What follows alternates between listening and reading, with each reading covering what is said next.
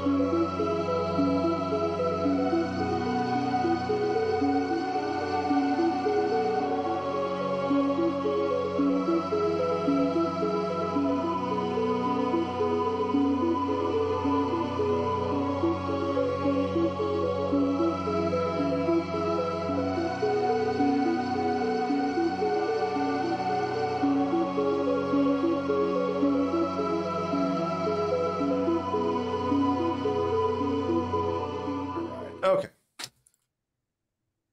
So, you guys have arrived on the surface of Moondos. Your heavy shuttle has landed. It's got a lot of stuff on it to bring into the colony. It's going to have to be loaded out. You guys, you put Waxer on it. That's kind of his job. And the local colony has a few people that are helping to set up do a staging of the materials that are come off to come into Mason's Haven. A lot of you have been put on a cart. You're driving in. You're riding alongside with Janet Keith, who is the head of the colony here. They're the administrator of it, at least on the ground. Yeah. So what did you guys start to see kind of going over the night ivy? You can kind of, it's a little bumpy right at points, but the thing compensates fairly well. You can kind of see these giant like veins of it kind of coming out. They're about yay thick or so. And they kind of come in and out of the ground here. Sometimes you can't even see where they're coming out of. It's so thick, but it varies all over. And it's this base of the light you can see. It's this kind of darkish. Maybe it has a slight almost like kind of turquoise, like to the darkness on the edges of it, but it's not a glow by its just imagination. It doesn't have like a bioluminescence or anything. But yeah, but aside from that, there's like maybe some hills here and there, some formations, but no like. There are some like kind of like quasi, like you're guessing plant or tree analogs. Not really sure what they are, but they kind of spout out on occasion.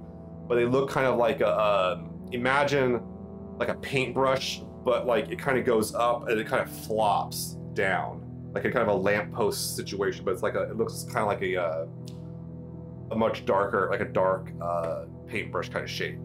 That's about the only other thing you see out there. The wildlife stayed clear, and the night is completely dark. You guys can't see much, just stars, the nebulas. You can see there are some of the planets in the distance you can see, and you're pretty sure you can spot the Jersey Kinross up there that's up in orbit. But Janet's there, and then Janet has a security officer who's driving the cart, so. Did you guys want to bring anything special with you guys specifically? The cart can handle a few things if you want to bring anything special. I'll just bring my pistol and then Remy's knife. Okay, you got the trench knife, you got the pistol, no problem. Okay. Yeah. Do our drones? Their drones are zero G. They're zero G. Okay. Yeah, they only have thrusters. They don't have like propellers. Okay. Yeah, they're like. The one is like 3 meters in diameter. It would not last long under gravity. It might be able to flounder a little bit, but it's not going to do much for you.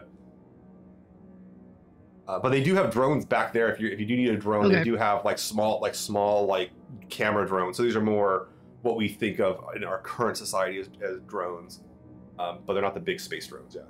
Right. Okay. We'll I guess regular old weapons. Okay. Just got your stun gun. Your taser. Okay, cool. Maybe a baton with you. Zenny, I know, is never long without old reliable there. Hey. Okay, cool. Well, you guys, and as you can see, the only light you really see, aside from in the distance horizon, you can kind of see like the edge of like the light of the sun because the place is locked, is tightly locked to the sun here in the Aether system. But you can see that there's a light where the colony is, and it's pretty well lit. They have like floodlights up and everything, and you can also see the lake they're near. And you notice that the night ivy kind of starts to abate as they get closer to the water out there.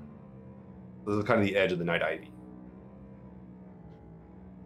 All right. So Janet's driving and she goes, "Yeah, so I mean, she's like, it's not much to look at, but it's still fascinating." It's very fascinating. I do have a question though. Yeah, sure. Like the giant creatures that you guys have, the Brachiosaurus. Yeah, where are they at in correlation to where we're at? She kind of points out to the deeper parts. Like she's like, they usually are out there. They don't come too far out to our area. We actually haven't actually seen them leave the area of the night ivy. We're not sure if they feed off of it or if they're a symbiotic with it. We're not sure exactly what's going on with them. We haven't tried to capture one or try to like. We haven't tried to kill one or capture one, or we're not even sure how to subdue one. But we really are not too sure about them. It's a little. They don't have. I don't know if we've told you they don't have eyes, or like we don't know which way do they face. They kind of.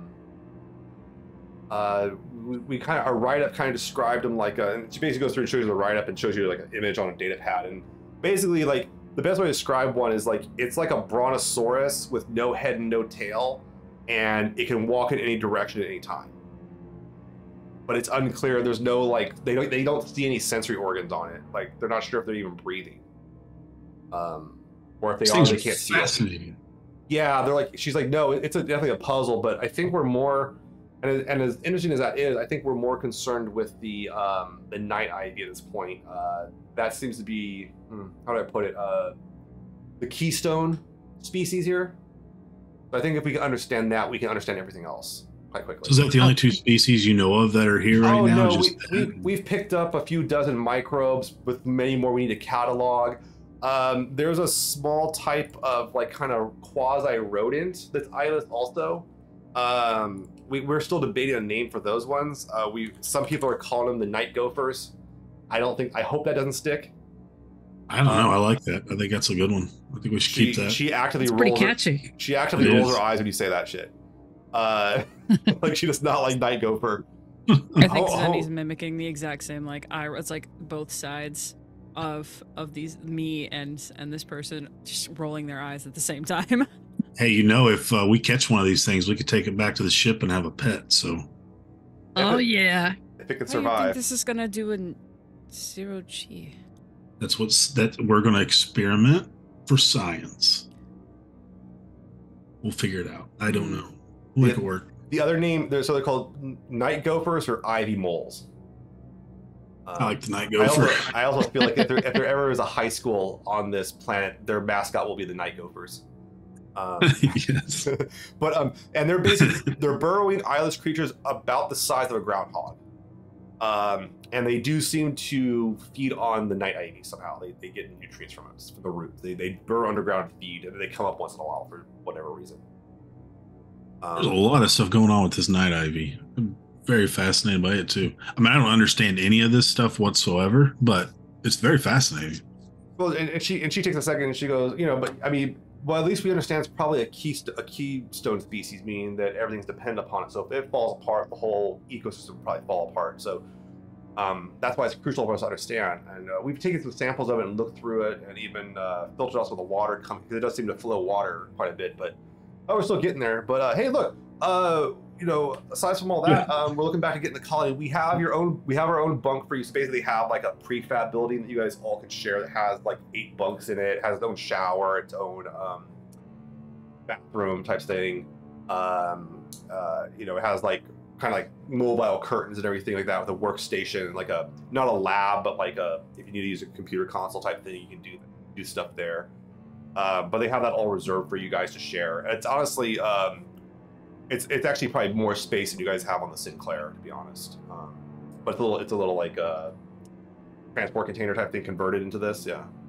So they have like, and you can see that as you approach the camp, you can see that they probably have like 24 of these things around. But the biggest thing as you approach the camp, you can see is what you're guessing is the hydroponic station. They have a large like water pump. They have like a whole system there. You can see that they have this kind of glass. It looks kind of like a greenhouse, but it doesn't really function as a greenhouse because there's no sunlight here. But it's a hydroponic system that's all lit, and they have like various what they call like full spectrum LEDs there and everything to keep stuff alive. So it's definitely the most power intensive system they have. But you can see all of it as they're kind of come up. There's kind of a quasi town square. But you can see people kind of like waving down as you guys approach and everything. There's some people who are busy, some people are doing it, but there's probably a few dozen people here easily, probably like 50, 60 people here. I'll tell you what, I'm ready for potatoes. Oh, she's like, yeah, well, it's definitely a delicacy of Mason's Haven, I'll say that. So they roll on up, and you guys get out, and people are like waving, hey, and you can see Janet kind of gets up and waves at everybody, and she goes, well, hey, welcome to Mason's Haven. You folks helped build this. You guys helped make this all happen. Gave us a second chance. Many of the Martians here were part of Representative Gal's district back on Mars, and they got out before things got bad. So right now we understand Mars ain't doing so well economically, but we got a fresh start here, and a lot of us, a lot of people here appreciate it. It's kind of Mason's Haven has been a second chance for a lot of us.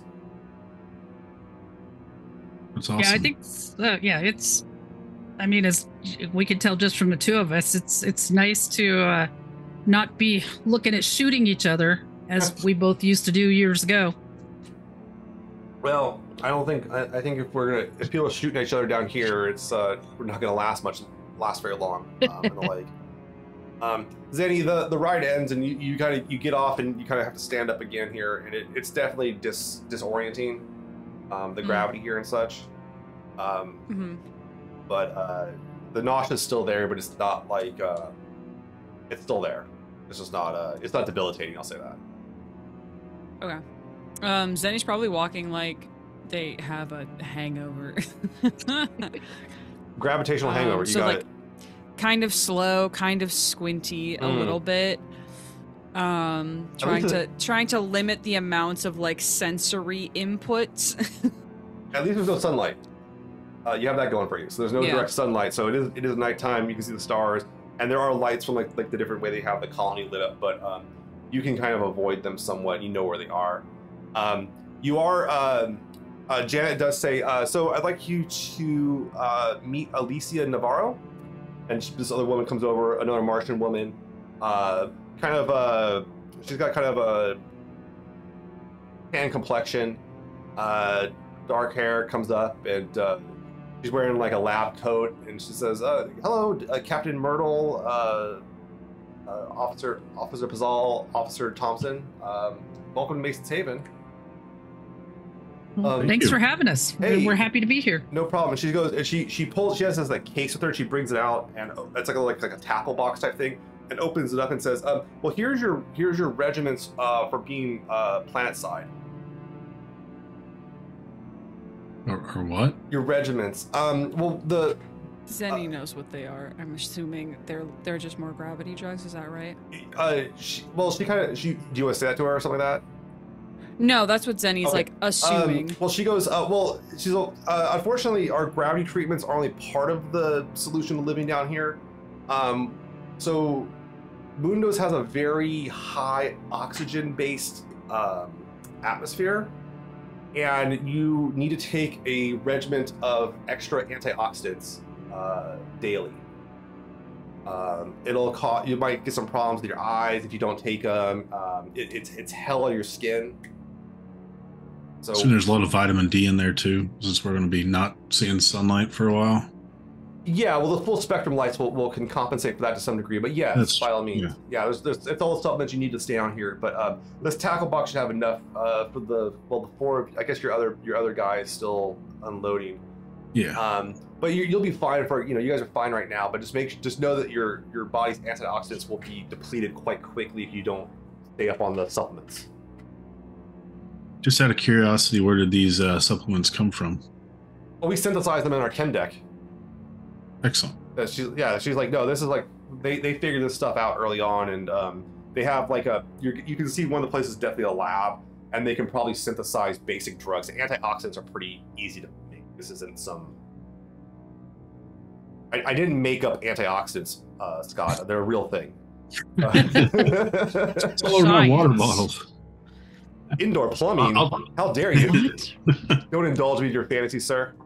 But yeah, no, it's like they have like supplements here and everything. I'll take your drugs, lady. Yeah, she's an adult. You have to trust her. Okay, but yeah, yeah, she does give them up, and you've seen the name Alicia Navarro pop up on the in the dossier for this place too. So she's a Martian. Oh, sorry, yeah, she's a Martian.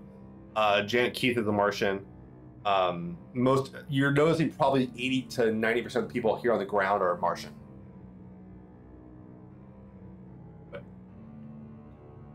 He said, well, yeah. Well, she goes, well, why don't you guys take those on back to your bunk over there? And you can see it's like they call them the bunks, but they're like, it's a bunkhouse / bunker kind of thing.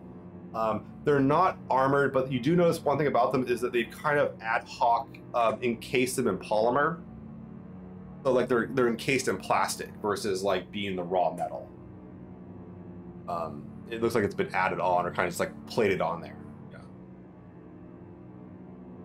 But she says, why don't you guys go get set up and take a moment and in about she looks to Janet. Janet, what time are we down to dinner? Janet says, about an hour. We're gonna have a dinner. Why don't you guys come on out to the mess hall?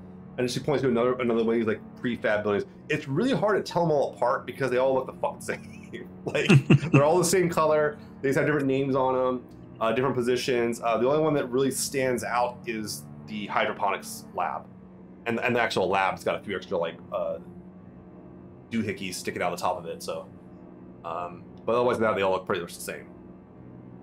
Have you ever go to camp as a kid, or you go to a camp and like there's just row after row of cabin looks identical? It's kind of like that. So. Yeah.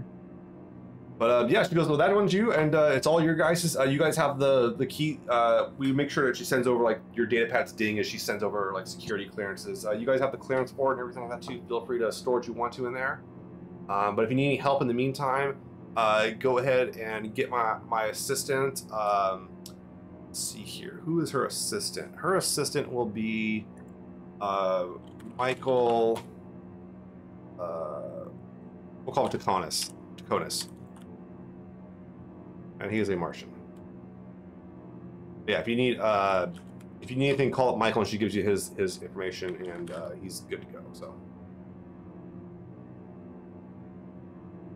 I think we should go check out our new digs. Yeah, that sounds great. Thank you very much. Yeah. Anything, Zany, before you go into the new digs? No. Zenny's like really, really second guessing this whole thing after being told that literally the air that's here could damage us.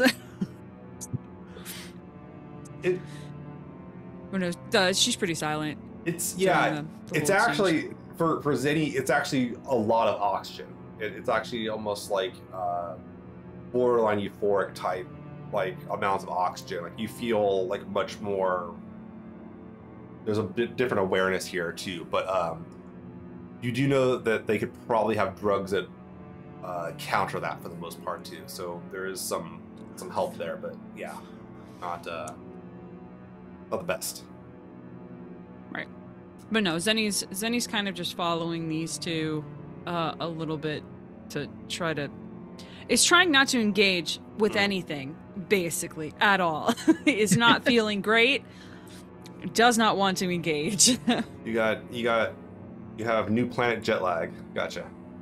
All right, so you guys go into the bunk. It's pretty wide. It's probably like 20 feet wide or so. You can see the different like bunks in each corner. So it looks like there's like two beds per corner.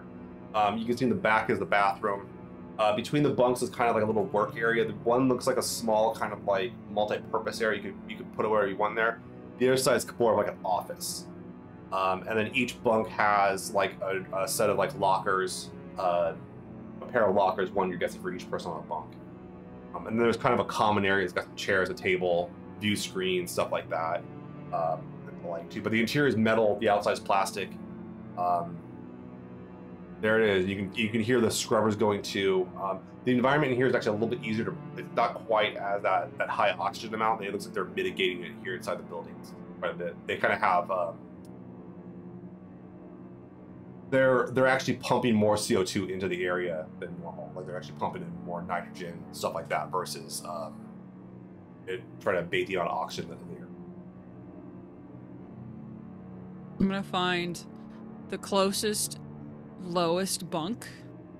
First one to the left. And lay down. All right, bottom. just immediately head over there and lay down.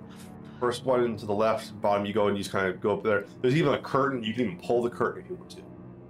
No, I just want. I don't think they're thinking that far ahead. They're just like, I need to be not stand. I need to be horizontal right now. you get horizontal and you can feel like your system kind of reacclimate a little bit. It feels a lot easier being that way. You can feel like the blood come back to your brain a little bit more. You're a little more aware. Like some of the euphoric kind of elements kind of start wearing off a little bit here and there. Yeah. So it feels a lot nicer to be in. It's actually a pretty comfortable mattress, all things considered. So. But the one thing is you do instinctually as you lay down and reach for the strap for the bed, and there's no strap for the bed. Yeah, Zenny will kind of let out a fairly loud, just like a long extended exhale. From where they're at. I'm gonna go. An arm across their eyes. Okay. So yeah, you what about you? I'm gonna go straight to the common room.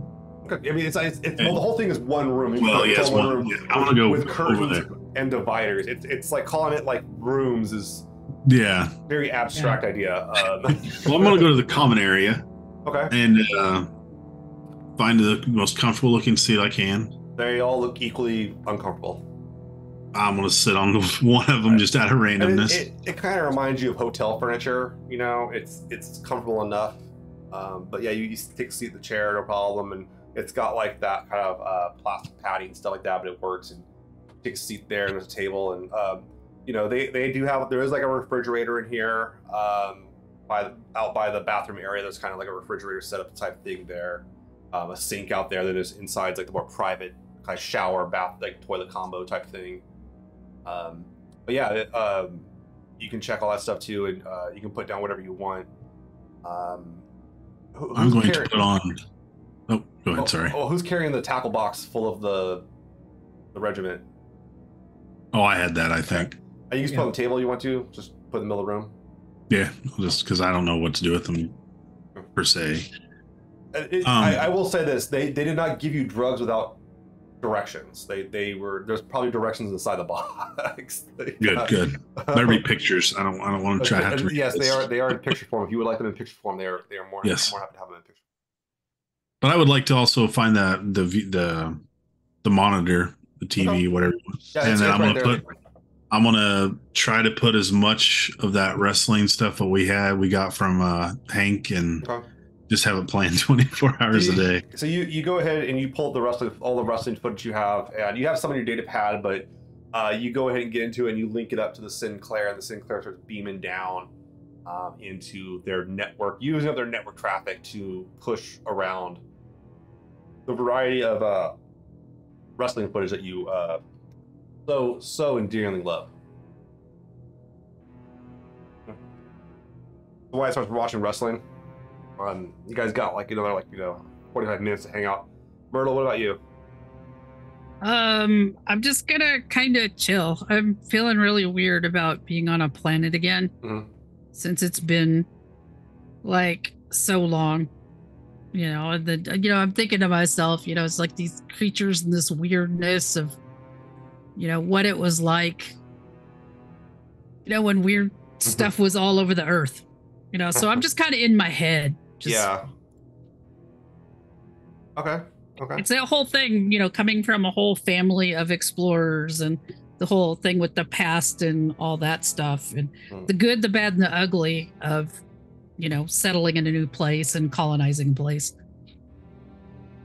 Yeah, understandable. I think in this weird kind of like quiet moment, which I assume lasts for a little bit, Zenny from their bunk, arm flopped over their face, will say,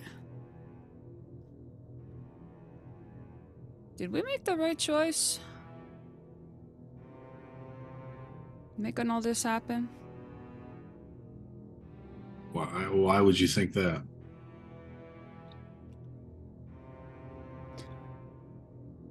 I learned a long time ago that if some place is trying to do me harm or kill me, it's not a place I want to stay.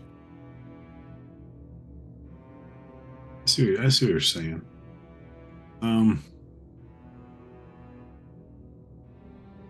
We definitely didn't make the right, or we made the right choice. Yeah. So far, so good. You haven't puked yet, have you? If I did, I wouldn't tell you. Hey,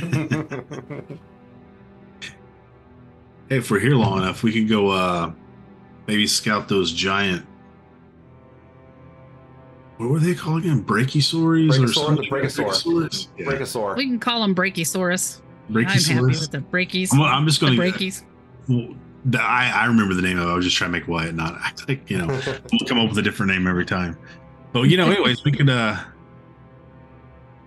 would really like to go see one of those. Maybe that'll help change your mind a little bit.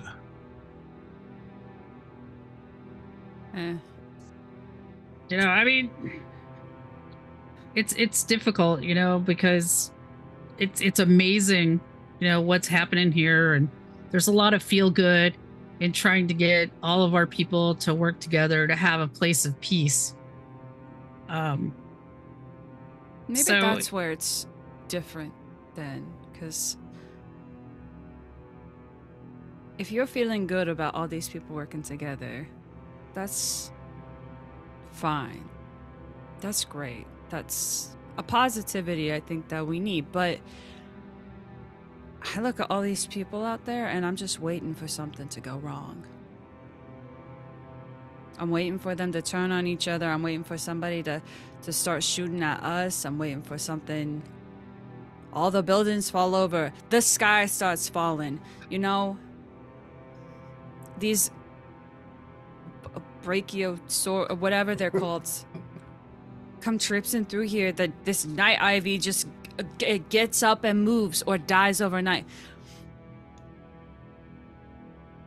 So it's kind of hard to see that hopefulness.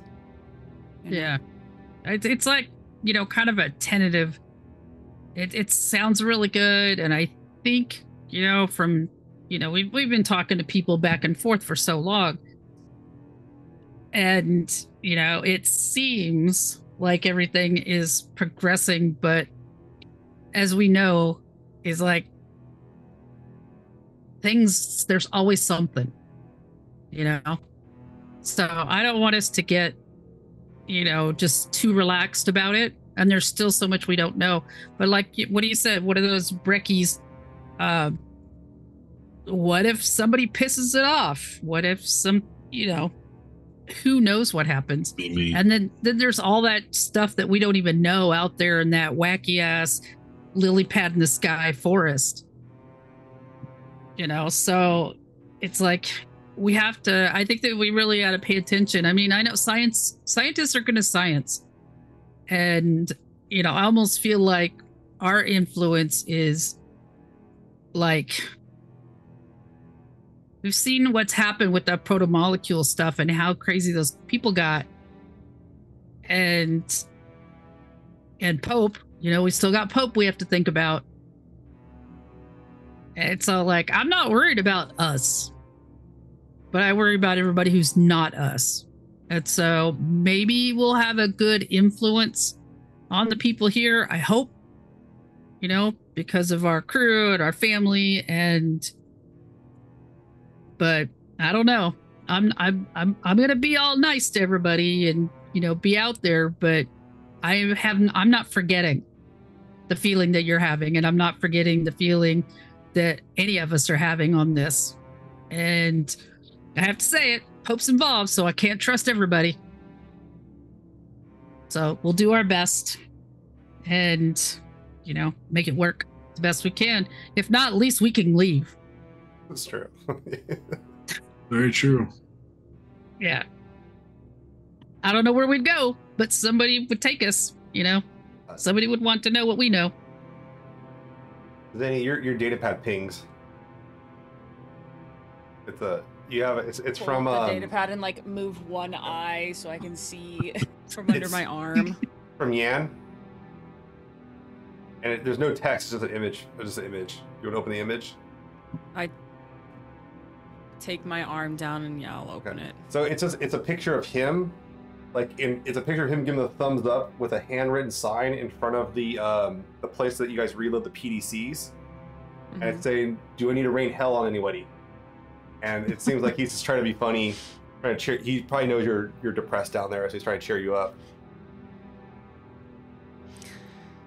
In his own weird way.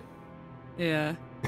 I think there is like a very slight chuckle from Zenny, and they'll take a quick selfie of them just sticking their tongue out at the camera, and we'll just message. No. ... Not yet. Not yet. Okay. All right. So you guys hang out for a while, get acclimated to the area. It's actually pretty nice. It works out pretty well. So this will be good. You got enough room here for Waxer. You'll think he'll fit into one of these things. He'll have to kind of go Pythagoras on it when he gets into bed, but then can jut himself into one of these bunks. Yeah, you guys, the hour passes and the dinner bells. Not exactly ringing, but there's like the dinner time. Ain't no time. You guys want to come on out, or? Oh yeah. Let's go get some potatoes. So you march on out, come across the dirt, and people are kind of moving around doing it. Some people are saying, "Hey, how's it going?" They're waving at you. They're pretty friendly. Some are pointing at you, like, "Oh man, that's them." It seems like everybody knows who you are. This makes Zenny even more uncomfortable. Zenny's not used to anybody knowing who they are. I'm gonna have Wyatt roll here. I don't know what Wyatt roll some dice. Just roll 3d6 and tell me what you get. Just roll 3d6 and tell me what you get. I don't even care. We're not rolling for anything. Well, we're rolling for something, but you don't know what it is. 10. Okay. You're walking past one of these Martian guys, and you can walk past him, and you're pretty sure this guy. You remember seeing him on a wanted report. Years and years back when you were in the service. So, I mean, we're talking 25 years ago, maybe 30 years ago. You saw this guy like he was part of some sort of criminal enterprise back on Mars. Do you want to try to recall what it was, or do you want to go talk to him? I would like to try to recall what it was. Okay, give me a current affairs test. So intelligence, current affairs. Oh, double sixes. That's pretty good. 12, 15, 16, 18. Okay. With double sixes. Yeah, he was part of some. Basically, there were some people synthesizing basically synthesizing combat drugs, and black market selling them on Mars. And these are largely being sold to veterans that were off those combat drugs and they couldn't get access to them or anything like that. And this guy was part of the ring that was synthesizing them and everything like that, and selling them. You remember them getting busted?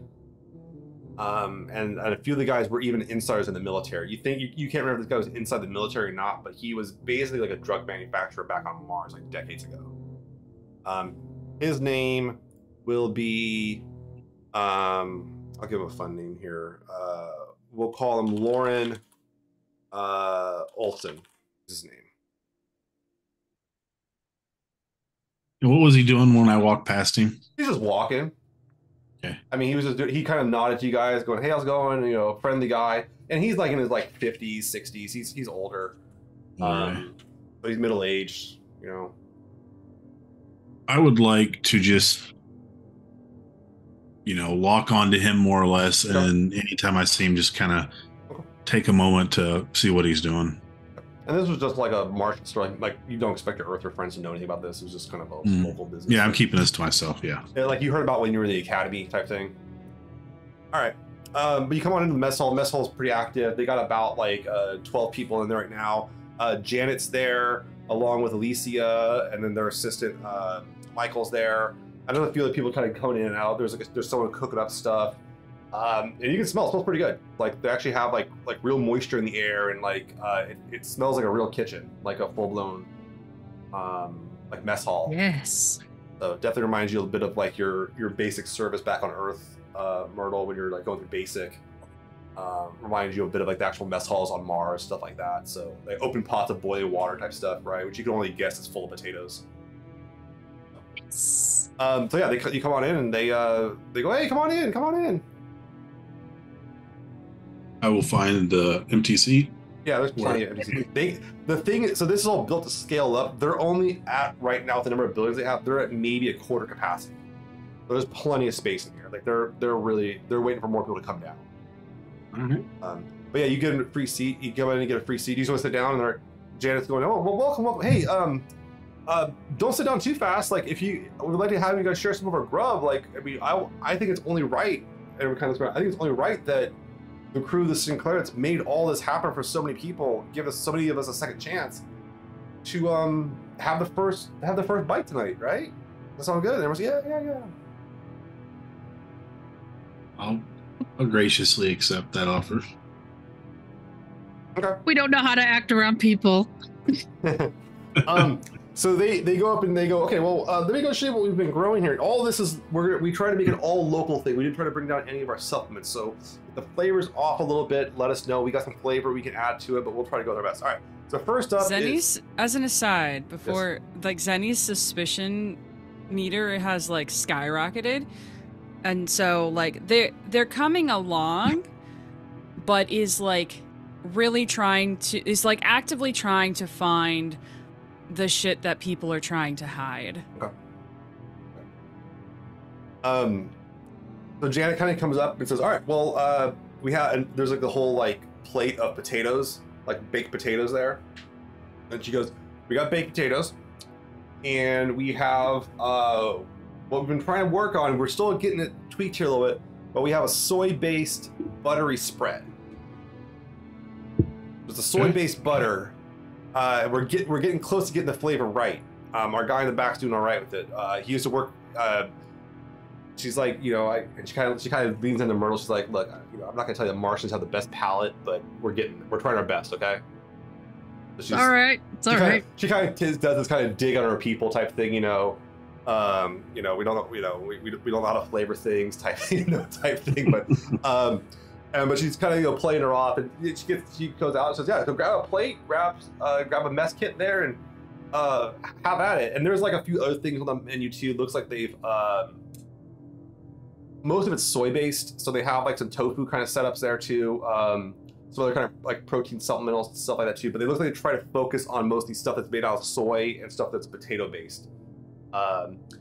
And Janet says, and she's like, don't worry, until after you guys finish your meal, I got one special lab project I've been working on too. We'll partake of that. All right, sounds great. I'll grab me a plate. Yeah, I'll follow. You guys start setting up alien soil or alien hydroponically grown potatoes from an alien world is what we're doing tonight. Just put that out there. This is how wild this stuff is. And so you kind of start putting that together, and you can butter it up. You can make it however you want. They do have some flavors there, so if you want kind of salted or you want they have extra stuff there for you. But you can go and mosey it on up there and partake. And they have like water to drink primarily. There's like some kind of like powdered stuff to add to the water if you want to flavor it up. Kind of flavored water type of thing. It's not Kool-Aid, but you know what I'm saying, that kind of stuff. Yeah. Speaking of being suspicious about drinking the Kool-Aid, Zenny, Mm-hmm. let me segue into that. It's me. Captain Suspicious. That's what that's the title I'm going for. Captain Suspicious Don't Behavior. be suspicious. Don't be suspicious. So, do you want to partake in any of this food, or do you just want to? Suspicious. Not at first. And if anybody asks, I'm gonna play. Like, I'll take a little bit on like a plate. Okay. But if anybody asks, like, oh, why aren't you eating or whatever? One, rude. But two, I'll play it off as like, you know, I'm not feeling well, which is not a lie. It's not a lie. But no, I'm watching. If anyone else is eating, I'm watching how they all react to the food. I'm watching how my crewmates potentially react, which is a little disconcerting. But yeah, I am. There's this thing that they can't shake of like hoping that Pope isn't just using this space as a testing ground for his own shenanigans. And that's like a growing concern. Okay. All right. Good deal. Yeah, everybody else eating. Janet kind of talks it up, asks you kind of how the trip was, how's the Medina station doing. I mean, you guys might tell her about seeing like the wheat fields on the Medina station. She's like, oh, I've heard about that. It's mind-boggling. They're kind of going on about stuff like that too. More people start coming into the mess hall too. Like a few people. That one guy you saw earlier, Lauren Olson, he does come in, and he just comes in and grabs some food, whatever. He's not getting like the fancier stuff you guys are eating, but he's just grabbing some grub real quick, kind of a snack or whatever, just some water, filling out. He waves at people. He seems friendly enough. People seem to know who he is. I mean, he seems to belong there. People know who he is. So I'm trying to get him. Yeah, I've. This is going to be out of Wyatt's character, but he starts to relax a little bit and loses focus on Olsen and just is kind of trying to fully acclimate himself to being here for as long as he can. And yeah, and Zenny, you pick up that like there's some tension shifts in the XO. You guys have been around each other and know like when your spider senses are tingling. And you could tell that his was tingling, but now he's kind of relaxed a little bit, so your intuition picks up on that. But you're welcome to address it or not. It doesn't comfort Zenny as much as it might have in, I don't know, space. But she makes a note of it. But yeah, Janet's like, so Myrtle. So I mean, you and Navy. I mean, I mean, come on. There's not too many Martians alive that were in the military that don't know your dad's name. And Cooper holds a lot of weight. Yeah, there's that.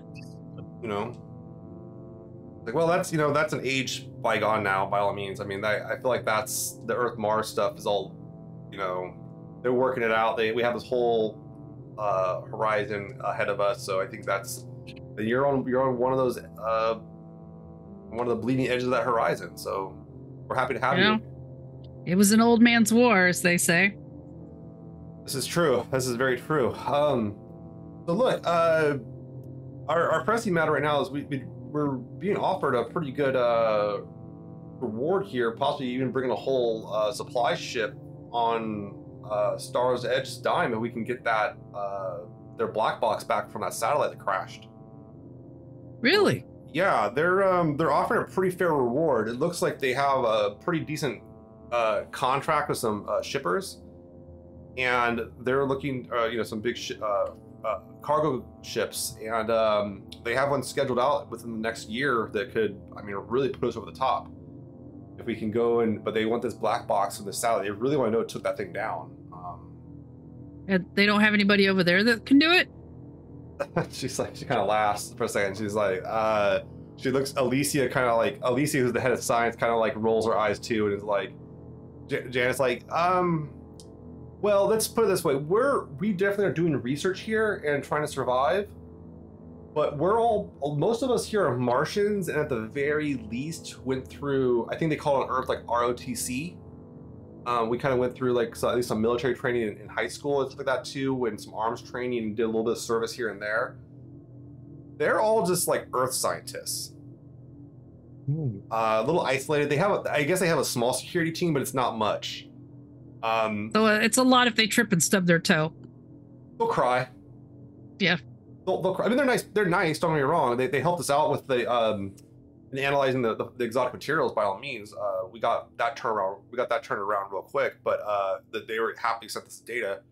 But we're yeah, they don't have expeditionary capabilities like we do. We have carts. They have a few carts, but I don't think they have a lot of weapons. I don't think they have survival. I don't think they have people as we'll say, especially organized and innovative as you and your crew are. Yeah, I'm picking up what you're dropping down there. Like, yeah, and you can tell that Janet had a little bit of time in the military, but she's not. She didn't do 20. She didn't do the full time. She probably got like pushed off an R&D or something. Or if she was in the military for 20, she was mostly behind a desk, like doing research and development stuff. So bureaucracy. She's a bureaucrat. So this all would right. be, What's that? this would be like an expedition into like the complete unknown because nobody's been that way, right? I mean, this was all of this we're staying on was unknown at 1.2. So yeah, but we haven't been able to get past that. The lily pads, as we're calling them, that some of us think it's a rainforest. Some of us think it might be a giant. One person threw out that it might be like a giant. What's called what's that thing called again? Alicia, Venus flytrap, a giant Venus flytrap. Whole variety. I mean, it's all theoretical at this point, but we have a ecologist we're interested in sending out there too. But we'd rather send them out with a team that has was it more on their toe thinking on their toes a little bit more. A little more. Our guys might get a little too excited. You definitely sold me already. You're good. I'm all for this idea. I want to put my boots down somewhere no one's been. Well, there you go. And that'll be up for you. Yeah. We'll equip you with drones. We can probably drop. We figure we'd drop one of the shuttles over there. You guys can either keep the shuttle down on the ground, or you can bring it back into orbit. And that way, you would have to wait for a pickup from that. But whatever you guys want to do, we're game to hear it out. We're hoping to set that expedition up in the next few weeks, honestly. But I would like to be a big part of that, setting that up to see how. Oh yeah, absolutely. I want to see how you guys go about that. And we'll be happy to equip you with a few of our scientists want to go out there. We have a few of the. She kind of takes a second. She clears her throat very clearly. A few of our the biosurvey team that did not undergo the treatments. Our controversial treatments that we're kind of worried about, but we'll be happy to have some of them go with you and help out best they can, give you whatever advice they can. Yeah, I mean, I think the more the merrier. As you stand there, as you sit there talking, Michael, her assistant, goes over and taps on her shoulder and whispers in her ear. He's got like his data pad and shows something. And she goes, "Oh, she's like, they're outside," and he's like, "Yeah, they showed up." Okay. Well, look, we have some unannounced visitors. How's that possible? Isn't it Rudeness? just She kind of says. She says jokingly, "Rudeness." Like, you know. Where are they from? It's a delegation from Star's Edge.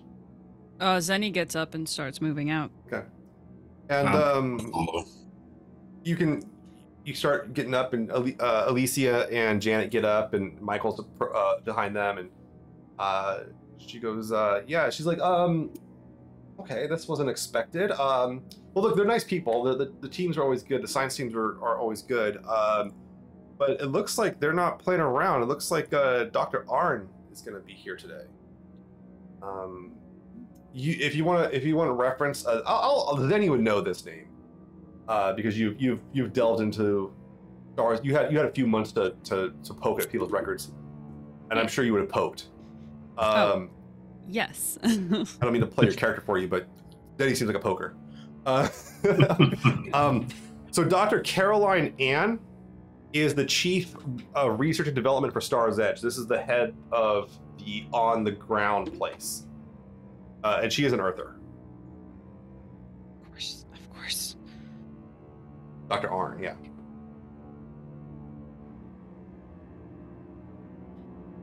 So do you have any idea why they're here? Like why they came here?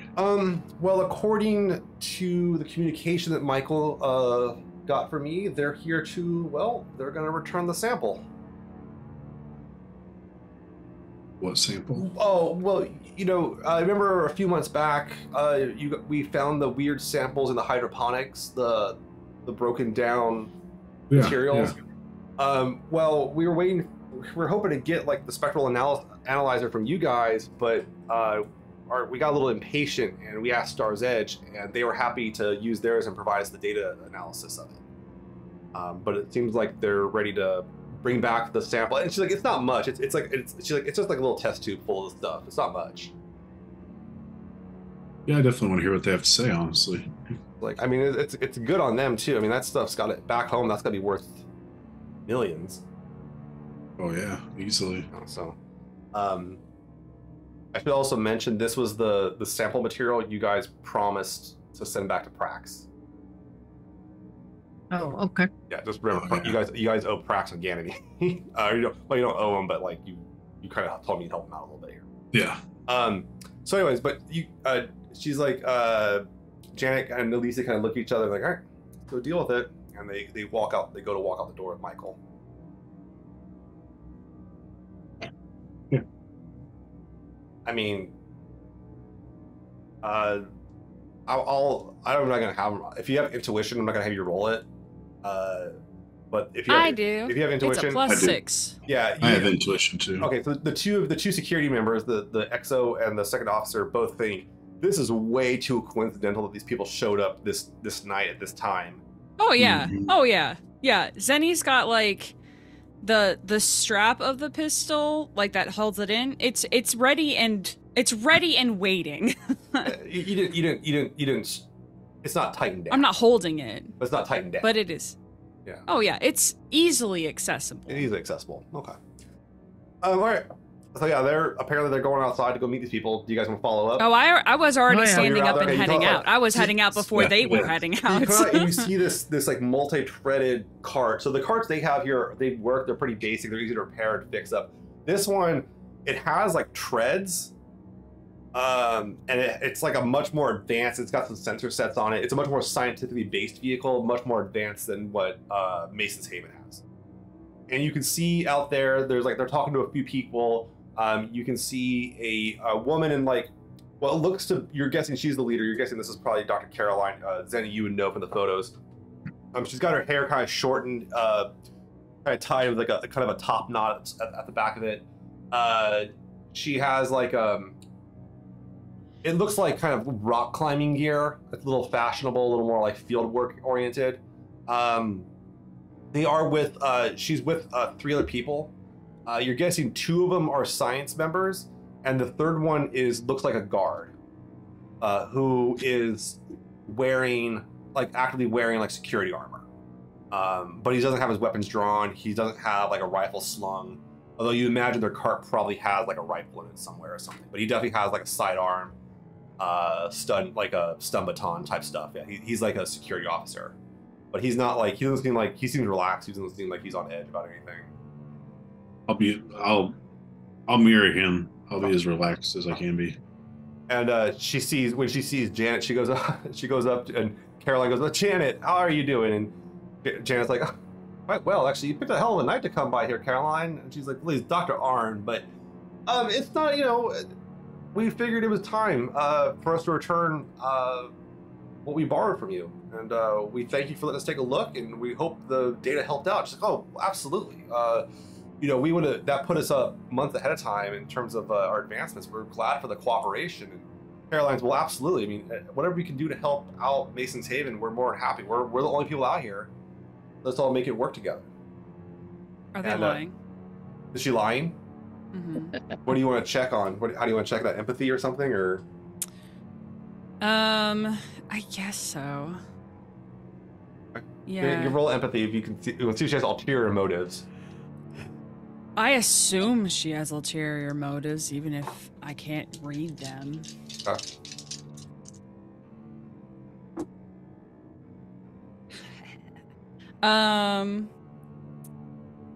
What is that? 20 double fives. That is impressive. All right, I'm going to give you a lot. Great. Yeah, I mean, this lady is like... Oh, I can also spend 2 stun points to make another immediate extra check. perception test with a different focus. What do you want to do? Intuition?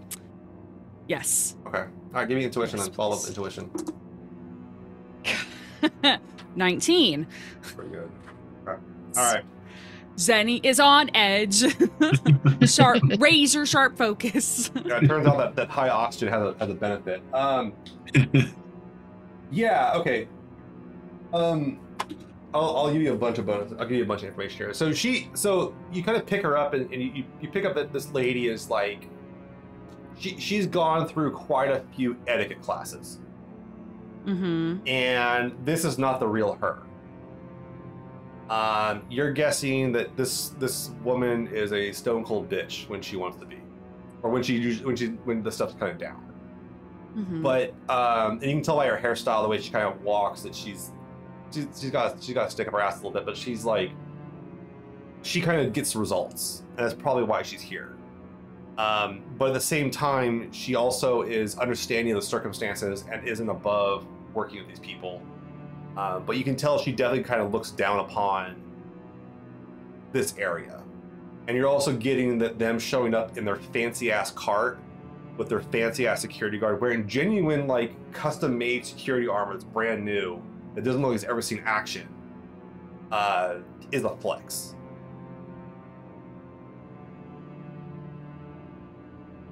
Mm-hmm. So is that all? Do you want any more information or anything else I could give to you? Since your dice rolls dominate. I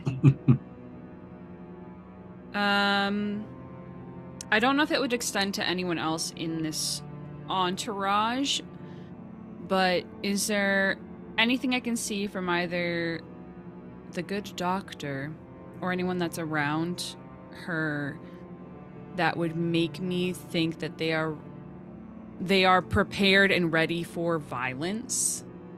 So you look at them all, none of them really have anything on them. Like, they're not wearing jackets, they don't have like weapons strapped on. Your best guess, they're a science team. I mean, you do see they have like data pads and shit. Right. If there are weapons, they're inside the cart, but you can't see them. It isn't like they have a shotgun locked and loaded in the front seat. It's like they probably have a trunk, maybe with a rifle under or something. Maybe some stun grenades. Yeah, okay. And only one of them seems like a combatant. But you're also, I mean, to be fair, they're on an alien planet driving across several hundred kilometers, or going across kilometers of area, and they would probably bring someone with them. That said, the Star's Edge is quite a ways out. This was like a 2-day trip for them to come out here. Mm-hmm. So this isn't some arbitrary visit. How did they know we were coming down, or that just makes... I mean, so if you want to know how they would know you were coming down, you guys were in a large ship in space in orbit above them. Well, that's true. That's true. It's just like, but if it took them 2 days to get there, it didn't take us 2 days to get down. Well, you guys have been... but we were in orbit for like that's right. while. Yeah. No, they would easily readily see you coming down as your Epstein drive burns through the sky. You know, that star moving really fast close to us, that's not a star, as it turns out. Yeah, so no, they would have picked you up pretty quick. Yeah, I thought we came down like... Oh, you're good. You got with the time that they would have to start going. And it is very timely. I will say that the timing is impeccable. I will say that. But yeah. The timing is coincidental. Perhaps they knew we were coming before we even got here. That's what I was trying to say. But yeah, Dr. Caroline goes, one of them, I will say this, one of them does, the only thing that one of them has that's unique is one of them does have like what looks to be a kind of a cooler, a small cooler. Looks like you'd have like a drink in it type thing. Uh-huh. And they're carrying that. I mean, they seem to be holding it pretty carefully. Mm-hmm. Okay. But Caroline goes, yeah. So, anyways, Janet, we'd like to return your sample here formally, and I wanted to come and thank you in person for letting us take a look. And Janet's like, oh, thank you. And Michael goes, Dr. Navarro, the Alicia comes up and takes it. Oh, excellent. And it's a case, and Alicia kind of opens it up and says, oh, Excellent, fantastic, and you can see inside of it briefly, but it looks like a tube, like a test tube type thing, like in kind of a isolated container. Mm-hmm. Definitely need to get that. Let's add a note to ourselves. But yeah, Dr. Arden goes, so yeah, I understood you have some recent arrivals. And Janet goes, yeah, the crew of the Sinclair finally touched down. They made boots on the ground here to Mason's Haven. This whole thing they made possible. I'm like, oh, we've heard so much about them. Their exploits throughout the solar system have been magnificent, along with helping making all this, looking at all of this happen. She says in kind of a derogatory way. She goes, Caroline kind of breaks off and goes to shake her head, goes, Captain Myrtle. Hey, how's it going? I've heard so much about you. Do you shake her hand? Yeah, I'll shake her Okay, hand. she gives you kind of a pretty fair shake. I've heard so much about you. I bet. Yeah, you've been all over. You've made some differences here and here and there, and your crew is well proven. Well, that's good to know. It's good to hear some nice words. Well, absolutely. Well, look, your arrival here is fantastic because I don't know if you've heard about our little satellite issue we've had.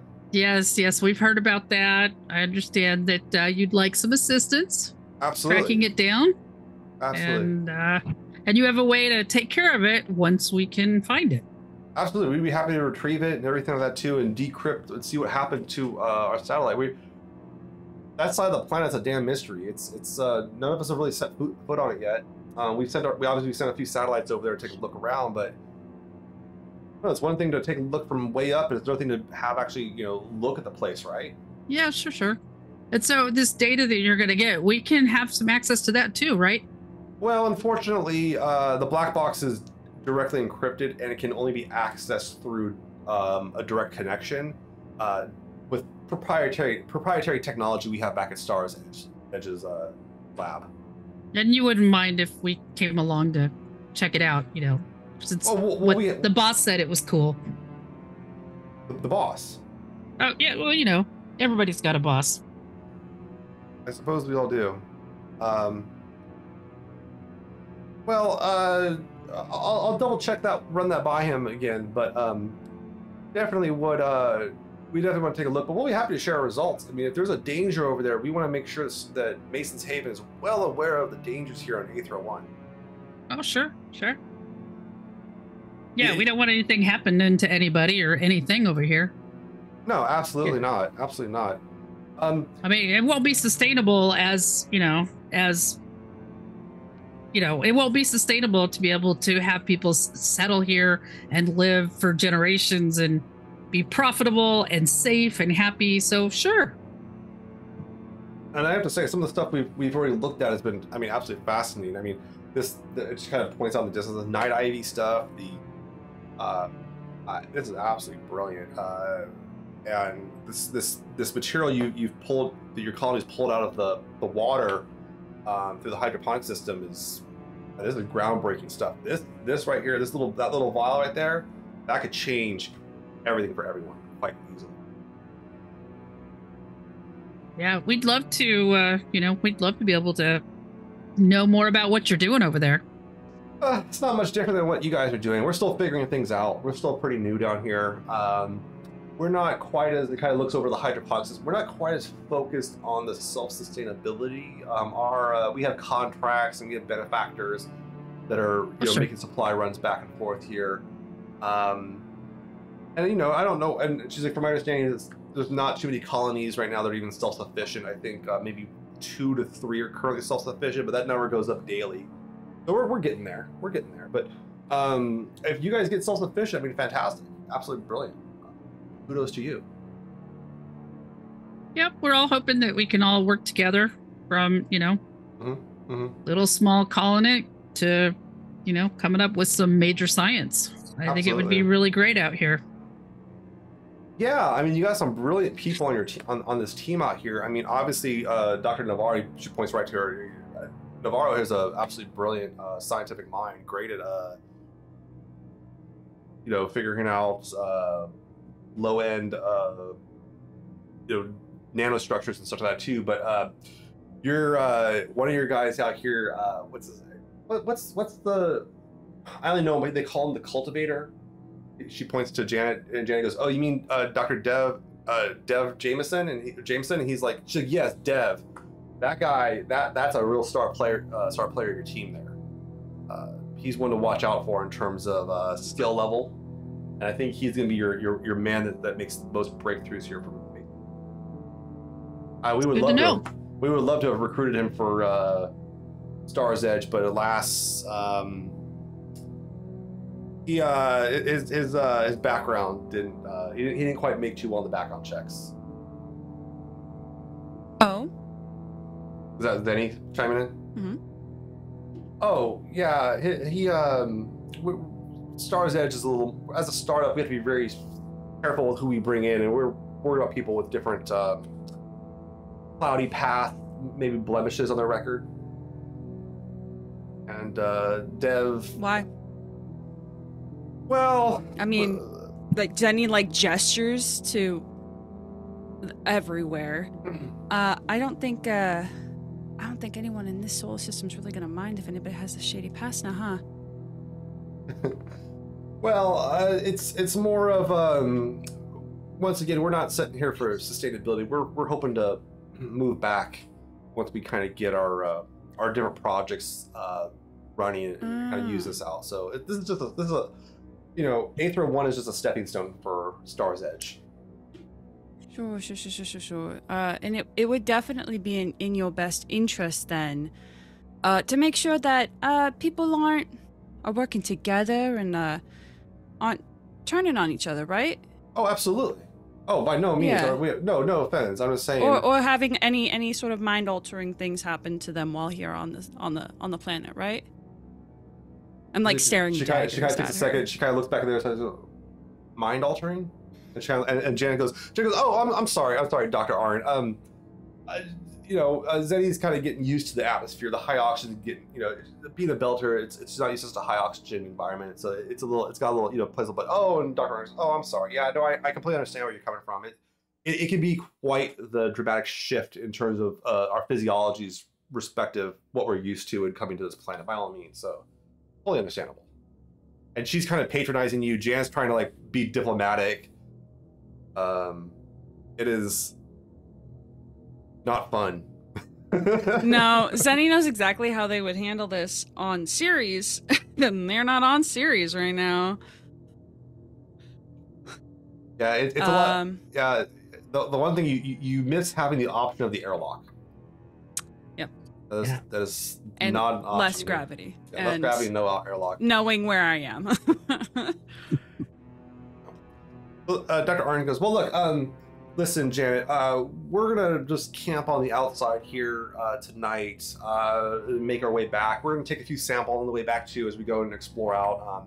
Hoping to get some footage. We're doing some really fascinating biometric scans of the brachiosaurs. We're really curious about their physiology and how they move. It's this weird." And Dr. Navarro goes, "It's weird, right? They go in any directions at any one time. There's no front or back." And Dr. Arn's like, "Exactly. Maybe there's some sort of new, have you ever seen a spider mech move along the ground? It's kind of like that, but it's equal in all directions. It's so strange. And to see that in organic form is mind-boggling." And they kind of geek for a second. Yes, Wyatt. Has anybody tried to ride one of those yet? Is that what you're asking, or are you thinking that? No, I ask it. Because I'm I'm just paying attention to their conversation. Dr. Navarro says, no, maybe you've been staring at the murals on Medina Station too long, but no, we're not trying to ride everything here. I'm going to try.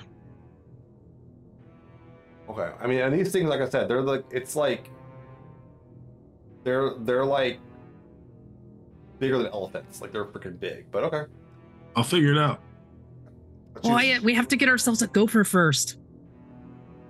Oh, we do. We'll do both. And Dr. Arn goes, Dr. Arn goes, a gopher? And Janet goes, we're debating you've seen the little kind of rodent, she says, yeah, we've seen them around. They're kind of, we're debating naming them. Night Gopher, the Ivy Mole. We're kind of debating names. We might take a poll for the poll and see what it shakes out. And Caroline goes, yeah, you guys keep up the good work. Look, we're gonna go to our camp. Keep up the great science, guys. Night Gopher or Ivy Mole. Great science, guys. Fantastic. And she goes, we're gonna go and set up our camp. We'll be about like half a kilometer out from you guys. We don't want to bother you tonight. We have a whole setup. And you can see they have like camping gear and everything set up. Like you're not even sure. Maybe even the cart could turn into like a tent. Or you're not sure. It's like super advanced. But yeah, they're all good there. And their security guy has just been staying there, kind of watching. He wasn't like spitting on the ground. He wasn't having his hand on his gun. He's just kind of leaning back. He drank some water, had a snack, stuff like that. Pretty mellow. We look non-threatening. Yeah, yeah. 2 out of 3. Funny. Okay. The tent, I like it. It's too much fun. All right, so they go ahead and they get ready to leave. They kind of pack it up and everything like that too. And Janet goes, "I'm sorry for the intrusion, Captain. We wish I would have known they were going to show up."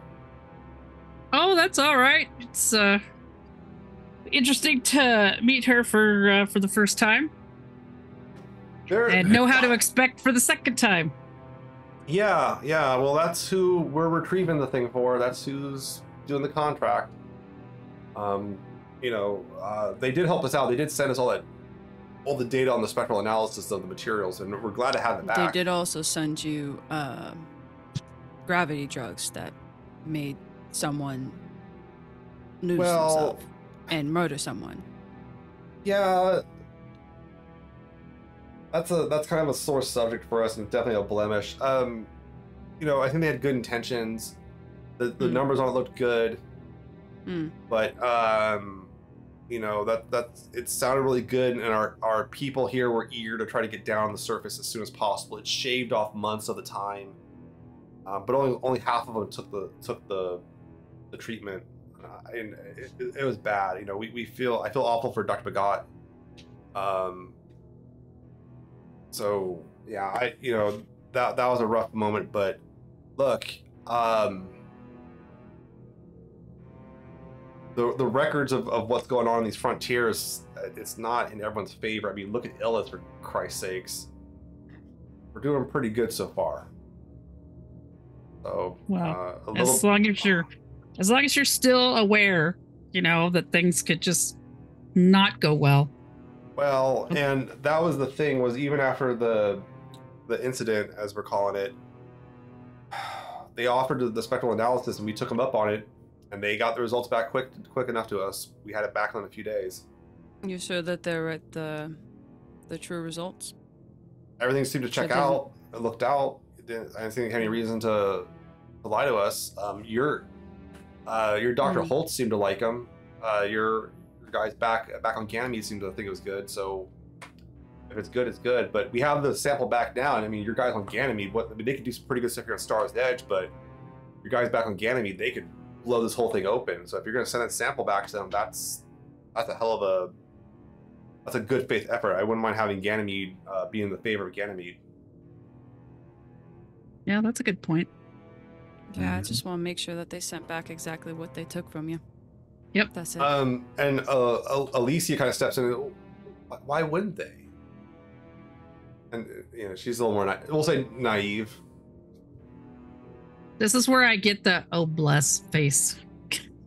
Okay. Zenny just kind of like lets out a measured breath as if to try to just not get too annoyed at this very obvious answer. Because sometimes very smart elitist assholes will do whatever they want to when they have an assurance that they're not going to stick around for it. Gotcha. Okay. I'm not saying that's what's happening, but it's smart until it's established here that you are here to stay, to just keep it in mind that not everyone here is a team player. Okay. Well, we'll be more cautious. But Janet kind of says, well, I don't know if you know, but like we try to democratize everything. So we vote and we check before we all make these big decisions. And I want to be clear. I think you are all doing great, it seems. I'm just saying, pointing towards generally where Star's Edge folks are going. I'll take that in mind the next time I address the members of the colony here. But hey, look, I mentioned a special concoction from the lab. I'd like to have you guys check out. Why don't we head on over to? We have a little campfire we're gonna be running over there. Really easy to get fires going on this planet. We kind of like it. We got little burn logs type thing, like kind of like Duraflame type things. And we're gonna go run that. We don't burn them too often, but special occasion, we thought we'd get one going for you, and just bring your own cup. He says. You have like cups in your bunk and everything. So. Okay. Right. So she'll meet her over there in 15 minutes, something like that. I'm very intrigued. Bring my fancy cup with me. You did not bring your fancy cup with you. I did not bring my fancy cup. Messed Damn up. it. No, you stuffed your duffel bag is full of nothing but slippers. So. Yeah, we ate all the chocolate, so. You did eat all the chocolate. Yeah, it's gonna be a while before I can actually make real chocolate again. But yeah, they give you 15 minutes here to go back. You guys have a few minutes in your bunk before you're supposed to be out there. So that was interesting. I don't like that lady at all. No. Not like her. Shades of Pope. That's all I can say. Shades of Pope. That's very true. You know what? I don't like the idea of, I love the idea of going out there and getting the box. But I really don't want to be, I really want to know what's on that box too. They're not going to tell us. But hey, if we find it, we don't have to give it back right away.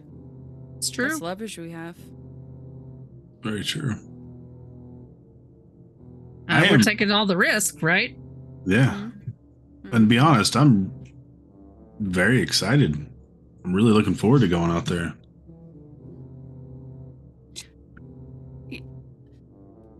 Why? Don't try to ride a giant, strange creature. I make no promises. Okay. Retrieve thing. Study it. See what we could do. Get Gopher. And then think about writing the big giant thing. Oh, I plan on being here for for a long time. So we got lots of time. We got time to ride. We got lots of time to figure that out. I bet I could get Waxer to join me on that. Oh, I'm sure you could. I'm sure you could. And it's a good thing McMichaels is not coming down here. Because if we got McMichaels down here, then who knows what would happen. Yeah, he'd be like, hold my leg. Yeah. He'd throw his leg. Whatever. Oh, I keep forgetting I don't have an arm. Does it feel any different being on the planet side now? It's not too much different. I mean, you've gotten used to it. The arm adapts and everything too, so it's kind of smarter. You have a decent arm, so yeah. I always forget about that. No, that's good. As it becomes a part of you. All right. So real quick, I do need someone to roll a d6. It's so different when it happens when we're here. I'll do it. Okay. It's like, where's my 3. dice? Roll the churn here. D6. 3. You got 3? Mm-hmm. Okay. Something happens. You don't know what. Oh no. All right. Minor complication. All right. So you guys come on back out to they have a little Duraflame. You can see Janet. Alicia's probably gone in for the night, but it's just Janet and her assistant. And they kind of stand there, and Janet goes, all right, what do you guys got? And you have your little cups. You could have found they have drinking cups, but they also have your smaller cups for the bathroom, stuff like that. I mean, what do you guys want to bring? Regular cup. I brought a small cup. All right. And she goes up and she has like a thermos, and she goes like, who wants to put their glass up first, sir? She pours in a little bit, and it comes over, and it smells pretty strong, Wyatt. You pretty quickly identify it as vodka. Potatoes. Yes. So yeah, she's like, this is a little project I've been working on. You know, on the books, it's labeled as prototype lubricants, but we're just loosening up some tongues, right? Perfect fire starter too, if you ever had to change the name. Well, we'd rather not waste it on that right now, but look, I wanted to toast to all of you coming down here and make sure you guys feel welcome, and for helping making those happen. And a lot of people here, like I said, second chances for a lot of folks here. They don't get second chance. No one gets a second chance like this. So I just wanted to thank you for everything you're doing, and I wanted to toast to the crew of the Sinclair. Plancha. All right, she goes up and she raises her glass. You guys all clink and drink it up. It's pretty smooth vodka. Their hydroponic system seems to do pretty well, and they're doing some pretty good stuff there. So, but you guys kind of take a swill and so get to, and says, so yeah, any thoughts on all this before their first day out here in the colony?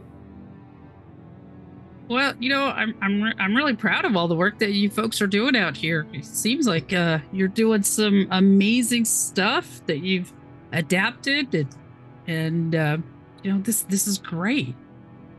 Well, I mean, we got a few hundred years of Martian military service here.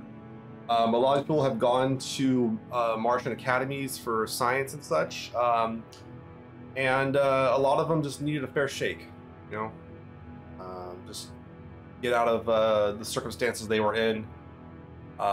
You know, Mars likes to present themselves as being this grandiose thing of everything's great, but honestly, we do have places that are less favorable. The shallows, the deep, in this deep, and people down there don't get a fair shake. But when you guys met with Representative Gao, Theia, a few years back, that opened up a big opportunity for a lot of us. And most people here either just kind of maybe became ineligible for service because they did something stupid as a kid, did something stupid in the service, and now they're here. But we wanted to make sure not to waste that expertise.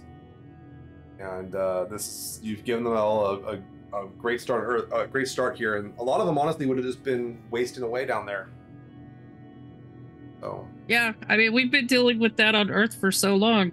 You know, it's just like there's not enough opportunities, and you know, I don't know how it goes on Mars, but it's like you sink or you swim. Well, on Mars they you sink bad, I guess. That's the difference. Yeah, on Earth it's kind of, we all know about it. It's there. You can't. It's not hidden. On Mars, we sweep it under the rug. Right. And it's the little known, dirty inner secret of Martian society. So I'll give the Earthers this. At least they acknowledge their people that are being served. So. Yeah, it's terrible. I mean, it's just who we've been for so long, right? Yeah.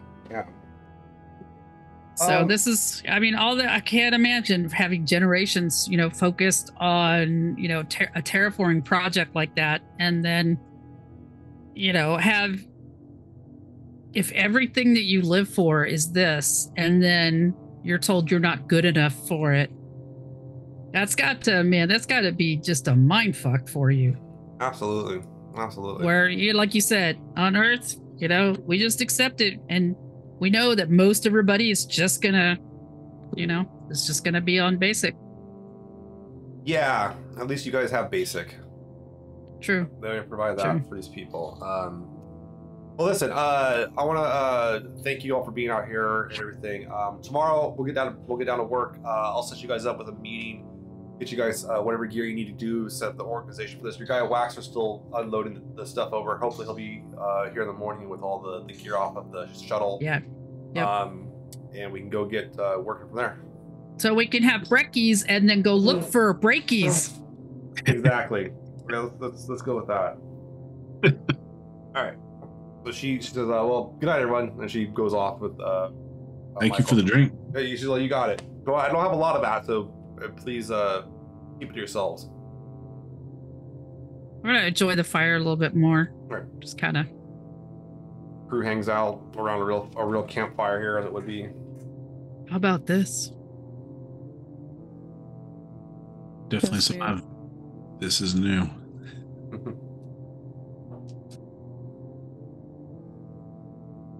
Yeah, this is what we did. We would do this, and it's just amazing how such a small pleasure to be found, you know, sitting up looking at the sky with just a fire, just to have a fire, you know. Pretty amazing.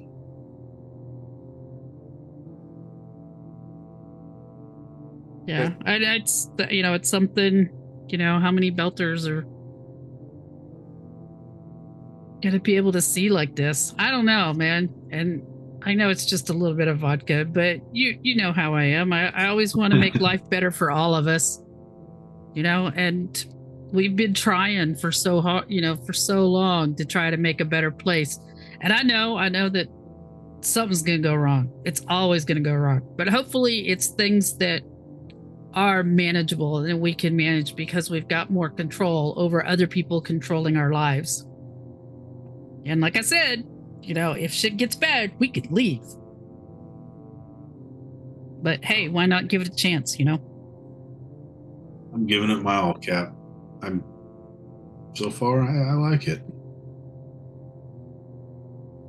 I'm really looking forward to this expedition. Really looking forward to it. Then I'll start dozing off in my seat or wherever I'm at. You do have a warm feeling inside and out. This is what happens when you drink vodka around a fire. All right. You guys take it easy. How do we put it out? Yeah, it just kind of runs out. It's like all this oxygen in the air. It's Fair. like going to keep burning. But you guys take it easy, go to the bunk, and fall asleep for the next day. I'm gonna want every single one of you to make a hearing test.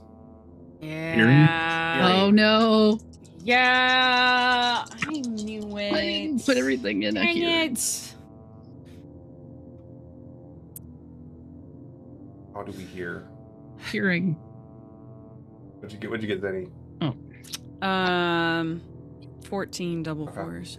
Okay. What'd you get, Wyatt? 15. 15. No doubles. Hearing is Your what? perception. Perception.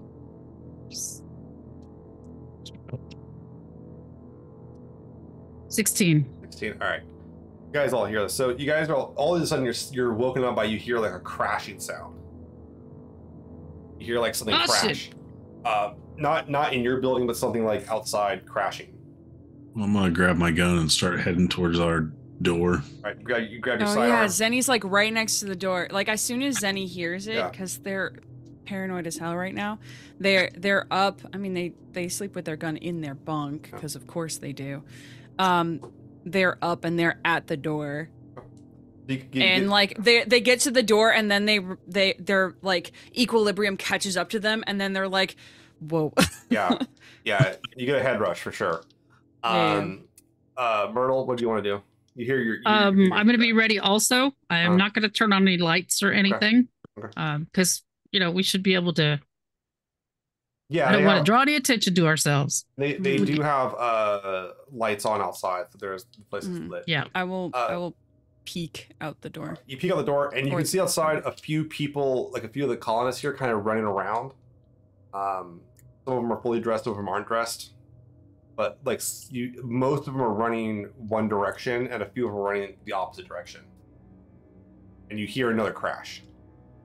Whatever way they're running away from, I'm going to run towards. So you come around, you come out, and you can see. I'm right there next to Wyatt. You guys come out in your whatever you're wearing to sleep in, and you have your weapons drawn, and you can see like some like sparks and kind of flashes of light in the distance, probably like further into the colony, like past some of the buildings, and you can you hear like you see one guy. He's got like an automatic. He's got an assault rifle, and he's actually wearing like a little bit of. He doesn't have it fully on, but he has like a chest pad on. He's got like body armor on, and he's running that direction with the firearm, and he clearly knows how to move. The guy's like you know a military man when you see him, and he's going off that direction. That's somebody who's running like we are towards. Yes, he's running towards it. Yeah, okay. he's ahead of you, and he's checking on people, telling them get cover, get back there, get to cover. You know, head down towards the water, stuff like that. He's like giving directions. He's passing them. You're guessing some sort of security officer for the colony, but he's definitely giving them good directions to go away from the danger. And you hear like the second, you hear a third crash, and then you start hearing you hear a few gunshots. But what do you guys gonna keep on rushing towards it? Oh, I'm gonna keep rushing towards it. Yeah. Yeah. Does anyone here want to try to make like a perception check to try to figure out what's going on, or ask someone, or what's going on? Yeah, I will. Yeah. I'm gonna try to use my own. Go slower. Yeah, Okay. go ahead. Yeah, I'll try to use my own perception to I trust my perception more than the people around here's perception, obviously. So I'm gonna go that route. Okay. Which perception are you rolling? Like hearing, seeing? Touch would not be a good one here. Tasting would not be a good one here. Smelling would not be a good one here. And no intuition or empathy. It'd be more of like seeing or hearing, pretty much. Yeah. I think. Oh, jeez. I will do seeing. Okay. I think there's a little too much sound. Yeah, that's so you can see what's going on here. So you look on the distance where you can see the sparks flying. You hear the gunshots. 13. That's gonna be a failure. You would need a 15 to do this. You want to spend fortune, you can. Yes. If I get above a 15, is it a greater success? No, 15 is just it's the drama die determines success. So. Okay. So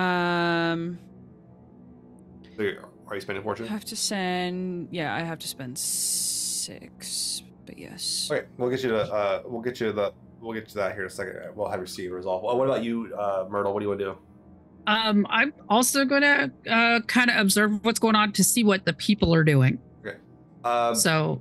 Yeah, I mean, I'll let you just get that one. You can see that they're running away from the target or from whatever's out there, and a lot of them, you can tell a lot of them don't even know what's going on. They don't know what the danger is. So like they're kind of. It seems like more of that they're panicked not because they saw what was going on. They don't know what's going on. Okay, I'm gonna listen to what the guy was saying when he was directing everybody, and I'm going to continue to direct people that look like they're like freaking out, right. and then shove them the opposite direction. Okay. And he sees you doing that. He actually kind of gives you a nod. The security officer. Wyatt, what do you want to do? I'm just going to follow as closely to the other guy as possible. I want to keep my eyes peeled. That one. So Zenny's actually gotten ahead of you guys because Zenny's kind of like made a beeline. You guys are helping move these people here. He's kind of looking at it. He says, "You're Wyatt, right?" Yes, sir. He's all right. He's all, I'm Rhett Green. I'm the head of security for the thing. What the hell is going on, man? I was hoping you would have an answer to that, not me. Oh, I was asleep. He's like, well, let's go figure it out here. And he goes and he kind of points over to one of the buildings, and like he's kind of directing you to go building to building, take a secure route and cover. I'll do that. You recognize all the hand signals from like your Martian training and everything. Mm-hmm.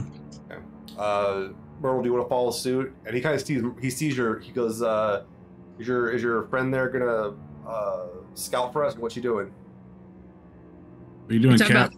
Zenny, yeah, because Zenny booked it. Zenny was like, yeah, Zenny booked it. Yeah, I'm just gonna wave them on, and then I'll kind of follow behind him right. and. So Zenny, you kind of went ahead of everybody, kind of watching, and in a flash of the light, you saw this giant leg rearing up, and you're pretty sure it's one of the Brachiosaurs. Shit.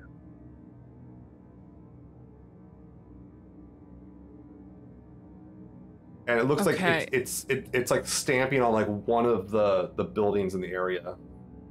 Okay. Jeez. Okay. And this thing is like it's like 20 feet to the shoulder. It's freaking big. Yikes. Wowza. Okay. Well, I will head roughly that direction, kind of helping to, like, if I see people who are, you know, running around, I'll try to point them in, like, a convenient direction. I don't think I can stop this giant thing, but my eyes are looking for any Star's Edge people. Okay. Or anyone who looks a little bit too calm in this situation. I will say this part of the colony is the opposite side from where the Star's Edge people came from and where they went. That means nothing. Okay, fair enough. I'm just saying. All right. So they okay. All right. So you guys start taking take a few seconds here to like, or a few rounds to get up there, and you can see that this thing is like stomped all over what looks to be like one of these like prefab buildings. Kind of stomped through it. It's not like rummaging through it. It's just kind of stomping around it, freaking out. It doesn't really make too much noise. It doesn't make like a rearing sound, anything like that. But it's just kind of like you can kind of hear like the movement of its mass like pushing through the thing. Can you tell? Does it seem like it's panicked, or if it's just moving like it would normally move? You can go ahead and roll your xenobiology stat. Okay. Well, that's why you don't have that. So no, you don't know if it's panicking. Nice. I mean, you like your experience with animals is pretty limited being a Martian, but like it's. I don't know what panic is. It just seems to be like maybe panicking might be a way of thinking of it. You could interpret it that way. I mean, that's a valid interpretation. Could be angry. I think I'm gonna hold off trying to ride this one. Then could be trying to mate with the bunker. You don't know. Like, I don't know. Does it look like it's particularly trying to stomp on it, or just it looks random? Like it's taking its time. It's not trying to run through the whole facility. It's only stomping on this one building. And the building's not all the way destroyed. It's destroyed about like the back half of the building. I really hope there's nobody inside. Security Chief Green goes. He goes. That's not any of the domiciles. That's just one of our lab storage facilities. Can we find out what was stored in there, possibly? I mean, we got. You want to read through the whole? Well, not now. There? I mean, like afterwards. I'd like to know if. Yeah, well, I'll make sure. I got some questions about that too. We'll make sure you get access to that there, Thompson. All right. Well, look, this thing's got to go. We got to figure out a way to get it away from the camp or take it out. What do you guys think? I mean, you can see a few people that just like taking shots at it here, but it doesn't seem to really care much. Well, if I can get on top of it, I could ride it out. Okay. I really don't have I honestly don't have a real solution because this is the first time I've ever seen one of these, and it's kind of Lovecraftian in a way, and it's really kind of just throwing me out of it a little bit. I mean, it has no head. To ride this thing. Is there like, do we have something that maybe we could trip it up? You know, like, to knock it over? Yeah, you guys have like cables and shit. When you could try to cable it up. I mean, its legs you might be able to like kind of hog tie it or something like that, or do a loop around it real quick.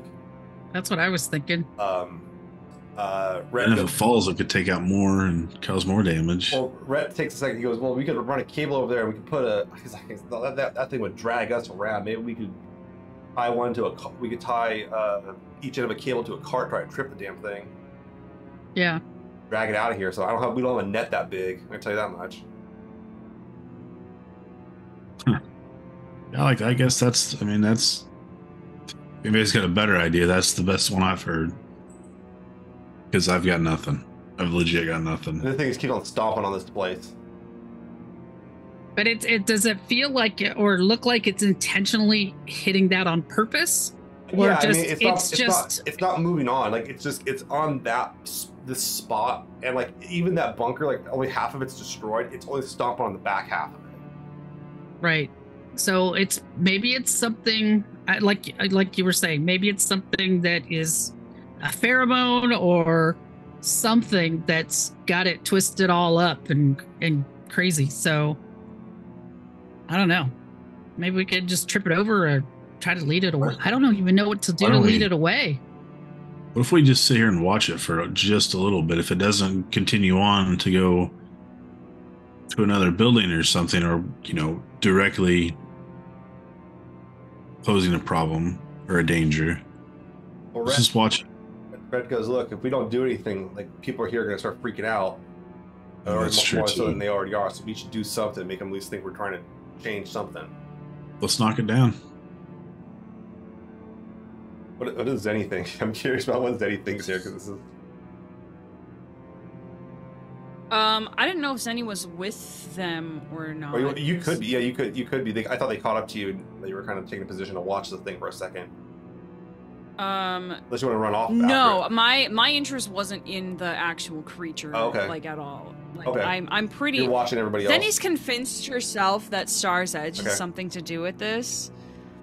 So that's like Zenny's more looking at the people who are around, and again, like trying to find any of these Star's Edge people, and anyone who just looks like they're a little too sure in this situation outside of like the people I know. You do see that there is another pair of people up there wearing security armor, but you're pretty sure like there's two of them, and they have rifles, but you're pretty sure there's Mason's Haven security guards, and just making sure people don't come closer to the thing.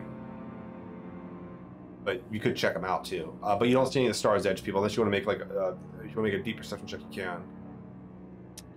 Yeah, I would. Make like a search, like a, this would be seen, looking for them.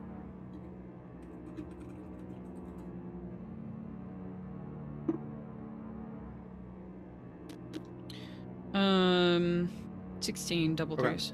Yeah, you don't see the Star's Edge people. You only saw the 4, and you're not even seeing that many people around this thing. It looks like, and this thing's kind of like, it just seems kind of content. Not content, but it seems like it just keeps on bashing on this one, like these one sections of this thing. I mean, that whole part of this bunk or this like building is shattered, or it's just crushed into nothing. But it seems to keep on wanting to pound on it.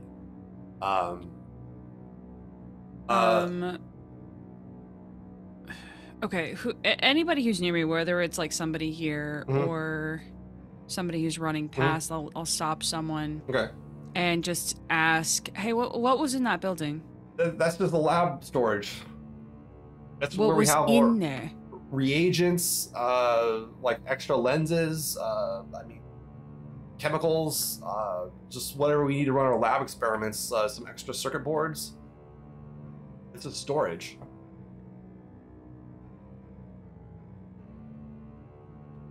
Okay. Look, I need to stop that thing. I'm gonna go take out the whole damn camp.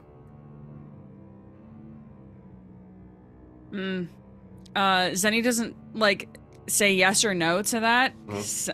Zenny has theories, but they'll like just motion for whoever this is to keep They going. run off. Yeah, they run off. And I'll find these people. So Green kind of goes and he goes, all right, I'm gonna go get. So why don't we head up, get a pair of carts? We'll hook up a cable to try to drag the thing out. That's my best bet. I agree. Okay, man. He's like, all right. He's like, I'll drive on the left when you need to drive on the right. Okay. Who's gonna drive this thing? Who's gonna drive the cart? I want to know who's to drive. Who's got good drive skill? I think you need Waxer here. Waxer's the driver. Yeah. Waxer, Waxer's the best driver. Yeah. You do have pilot, Myrtle. So I mean, I mean, you know, pilot will help out a little bit here, but pilot's like a different game entirely. But driving would be it. So it is dex based, so you are probably the best at it here. Yeah, I mean, I could try it. Dexterity driving or piloting or minor actions. You know. All right. So he goes. All right. So here's what we're gonna do. We're gonna drive the carts. We'll sync them up. We'll drive out. We'll try to wrap it around and drag it out. We'll kind of come in like a thing and keep on pulling and see if we can get it. I don't know if the carts are going to be strong enough to pull this thing, but we'll at least be able to try to like, motivate it, get it away from the thing. Yeah. If you guys want to help with that, Wyatt, Zenny, if you guys want to shoot at it, throw something at it, get it distracted from whatever the hell it's doing so we can get it away, that would be handy. I think we can come up with something. All right. He unslings his rifle, and he hands his rifle to you, Wyatt. Let you have that for it. Take it. And he goes, but I'm gonna want to borrow that. He points to your pistol. Oh, here. He's like, yeah, I can't drive and shoot the rifle, but I can drive and shoot the pistol. So. Oh yeah. All right, so so you guys go off and he grabs. He has the cart. You guys rig the thing. The thing's still making a lot of noise. You see sparks flying. This thing's still like it's just stomping this thing on the ground. So Myrtle, he has you set up in a cart. You got he's in a cart. What about Wyatt and Zenny? What do you want to do? Where do you guys want to go? Like, do you want to go to the far side of it where they're trying to drag it? Do you want to kind of like distract it a little bit? I definitely want to try to distract it. I just don't know what's going to be the best way to go about that. Do we have any like stun grenades or something? I was thinking something like that, or some kind of way to, like a fire almost, not incinerary or anything like that. Yeah, and he'll hand you he's got a flash grenade or something like that. But the thing doesn't have eyes. That's one thing that's known about it. The bang might set it off, but it's not. That's what I'm hoping. If I get the bang close enough to it, it'll doesn't feel the vibration of it. Yeah, that might make it want to move out. Okay. Well, I'll try that. I want to hear Zenny's theories.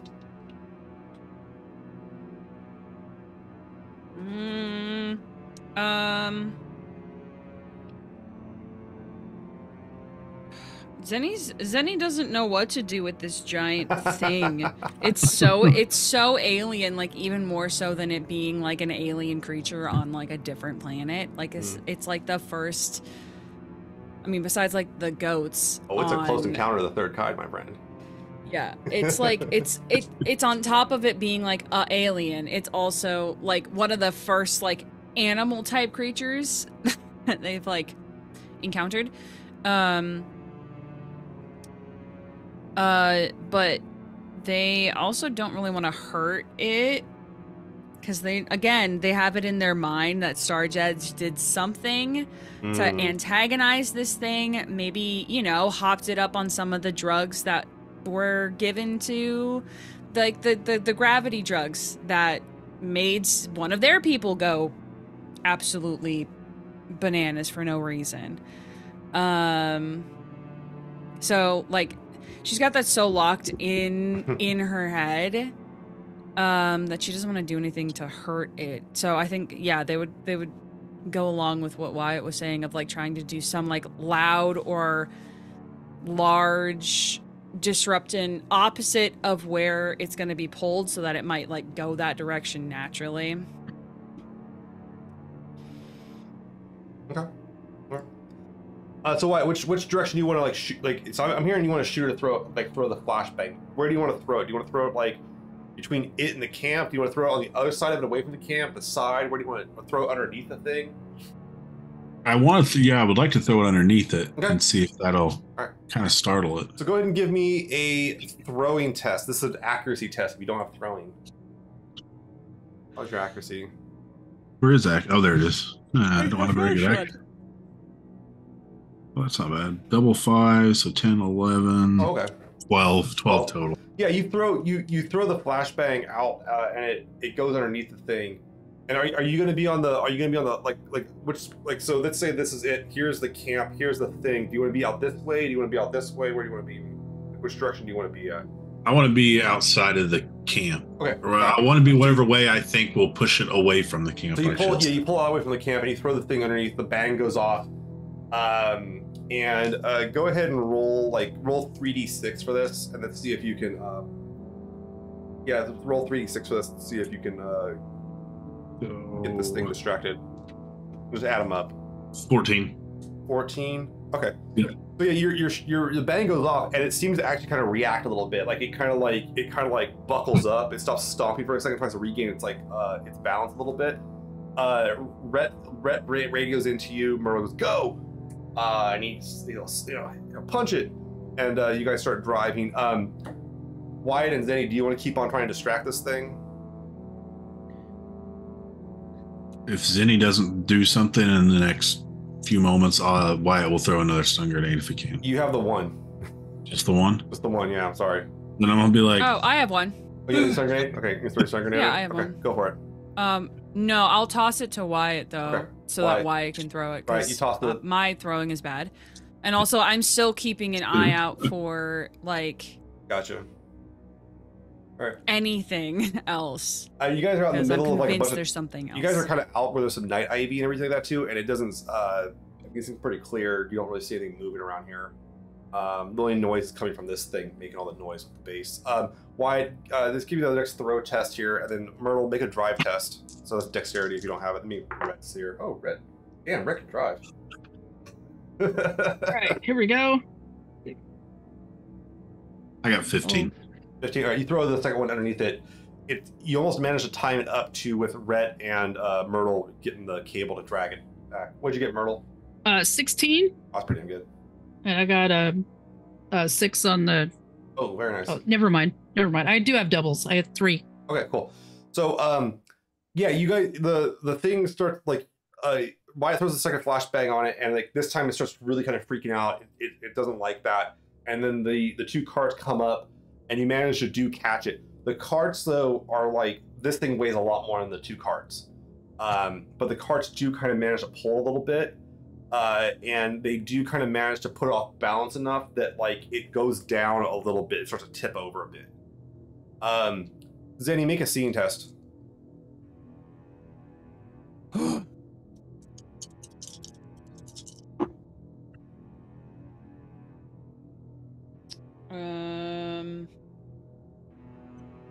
I'm gonna spend 4 points to make it a 20. Oh, that's fantastic. That's way more than you. So you see the thing, you're watching around for the Star's Edge people because you know they're out there. But when you do, you see that this thing tips over, like part of it tips over, and one of its feet kind of like actually like kind of goes parallel with the ground. And you can see that the bottom of its feet are like these kind of pits. Like it has pits in its feet, like little gaps inside its feet, and it doesn't look nearly as thick as the rest of the thing.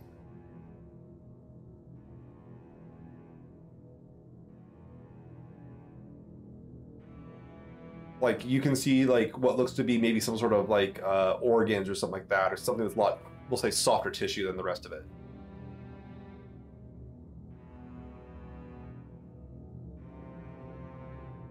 Right, I'm just kind of confused because Zenny's not even considering doing damage to this thing. Like, I'm just saying though, you do notice this element of it because you're not shooting anybody, you're not driving a car, you're the only one that notices this. Just saying. Okay. But I'm not saying you have to do anything with it. I'm just saying you notice that it has a weird anatomy underneath its feet. It is in the brain, and and that's it right now. Yeah. All right.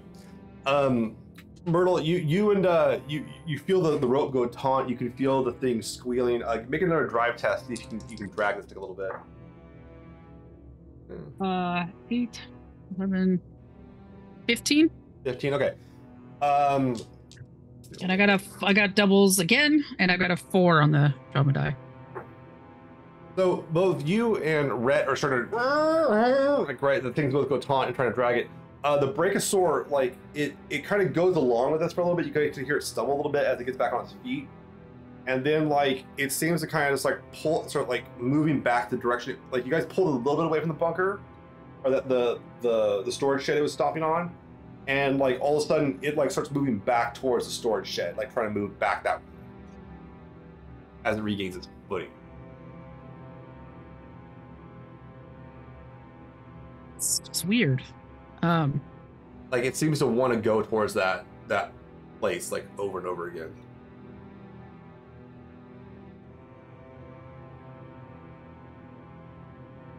Well, it's this. Gosh darn. That's weird. How? I want to get closer to the building. Okay. You move out of the field, go around where Myrtle's cart is. You come to the building. You can see the front of it's still intact. Like there's still a door to it, but the back half of it's open. You can just go around the side if you wanted to get into it. But the animal is trying to like get back towards it, but it's not quite there yet. Yeah, but you're. Yeah, I want to get inside that building and see what is inside that building. All right, you get out. You just jump over the edge of it where it's been stomped and the wall's been broken through, and you kind of look around it. I mean, it's a bunch of crates that have been smashed or tilted over. Stuff's on the floor, whatever it is. The one side of it, almost everything over there has been flattened by this thing. But this side, like stuff's just knocked ajar from being stomped on, the area being stomped. So it's in pretty good. That part's pretty good shape. But the other part is pretty flat. But you can if you want to search through the rubble, you can. And the thing's not quite there yet. It hasn't quite gotten back to the shed, as Myrtle and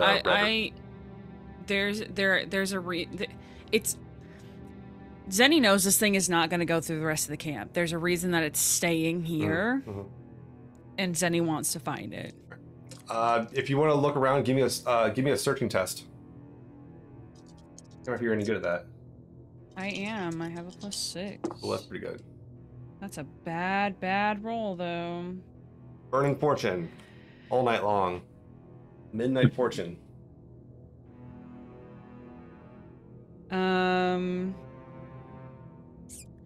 Got a 12. You would need a 15 to succeed. Okay. I will do it. All right. So you start. What'd you get on the drama die? I think it was. I just picked it up. I think it was a 3. Okay. So you start looking around that rubble area, and you can see there's like the roof of the thing on top of it. You start kind of moving some stuff apart, trying to get through it here and there. Wyatt, you saw Zenny run into the building this thing stomped on. Myrtle, you don't know that Zenny ran into there as you try to keep the cart going. What do you want to do, Wyatt, while Zenny's going through the rubble? I'm gonna follow her and try to convince her not to be there. So Myrtle, you see Wyatt start running back towards the bunker, and what do you want to do, Myrtle? And Rhett's like, "We're getting this thing. Come on, Myrtle, we can get this thing." All right, we'll try. Maybe we can try to drive it in a different direction. Well, he's like, because right now you guys are kind of going straight off of it. Why don't you guys try? He's like, why don't we should try to move in to try to tie it up. Right. Yeah, that's what I was thinking. All right, so make another drive test, Myrtle. Yeah. Let's see. Oh.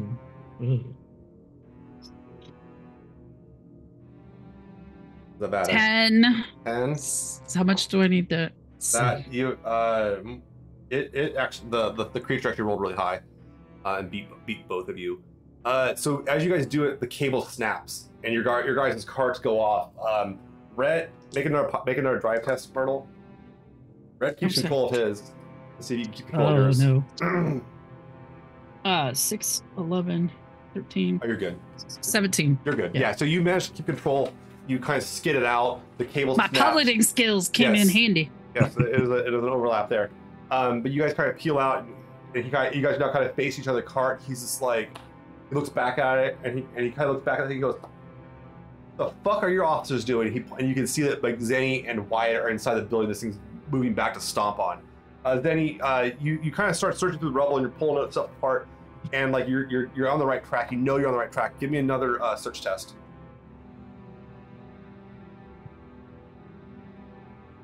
Get through that rubble.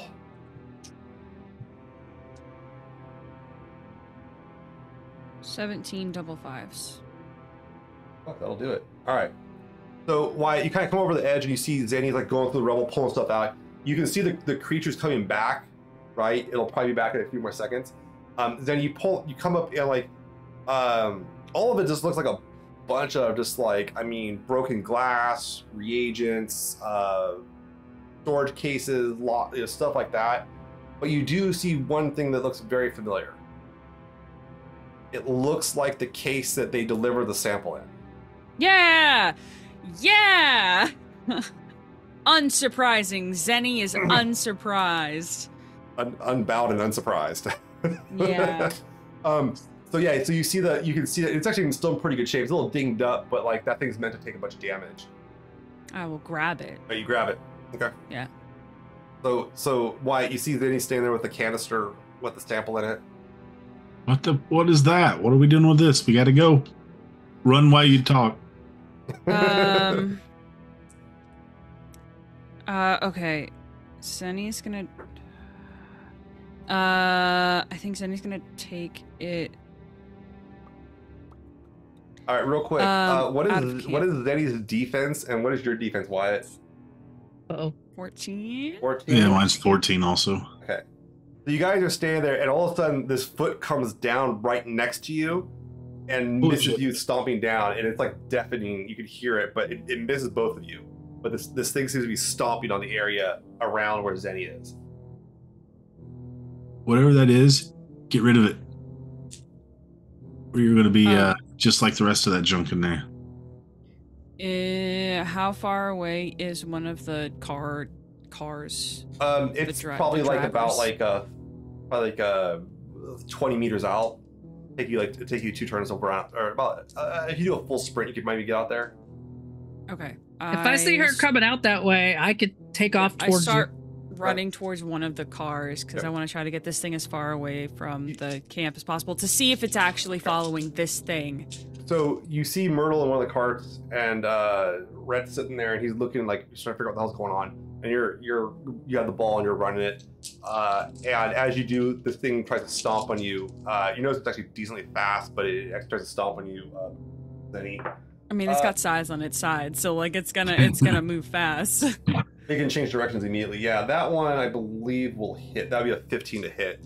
So its foot comes down, stomping around you, and it gets you for a whopping 20 damage. Jesus. You do get to subtract your toughness, and if you have, I think you have 1 for armor, but whatever your toughness on your sheet is. So you'll lose some fortune. 16. But you guys are 9th level, so. Okay. Well. What are you down to? 15. Oh, okay. So yeah, this thing out of 44. This thing stomps down, and Zenny, it's like deafening when it comes down next to you.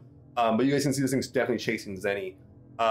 Myrtle, you drive up, and you can drive up real quick, and that's not an issue. I'm not having you roll for it. But I assume Zenny, you want to jump in the passenger seat? Is there like a back to it? Is it like an open? Yeah, it's like an open car. Kind of like an open Jeep golf situation. Yeah. Yeah. I'll just literally jump in the back, like not even sitting down. Okay. Right. And just yell at the captain to drive. Okay. All right. I'm gonna drive. Like. Very good. Where do you want to drive to? Back like out into the darkness or what?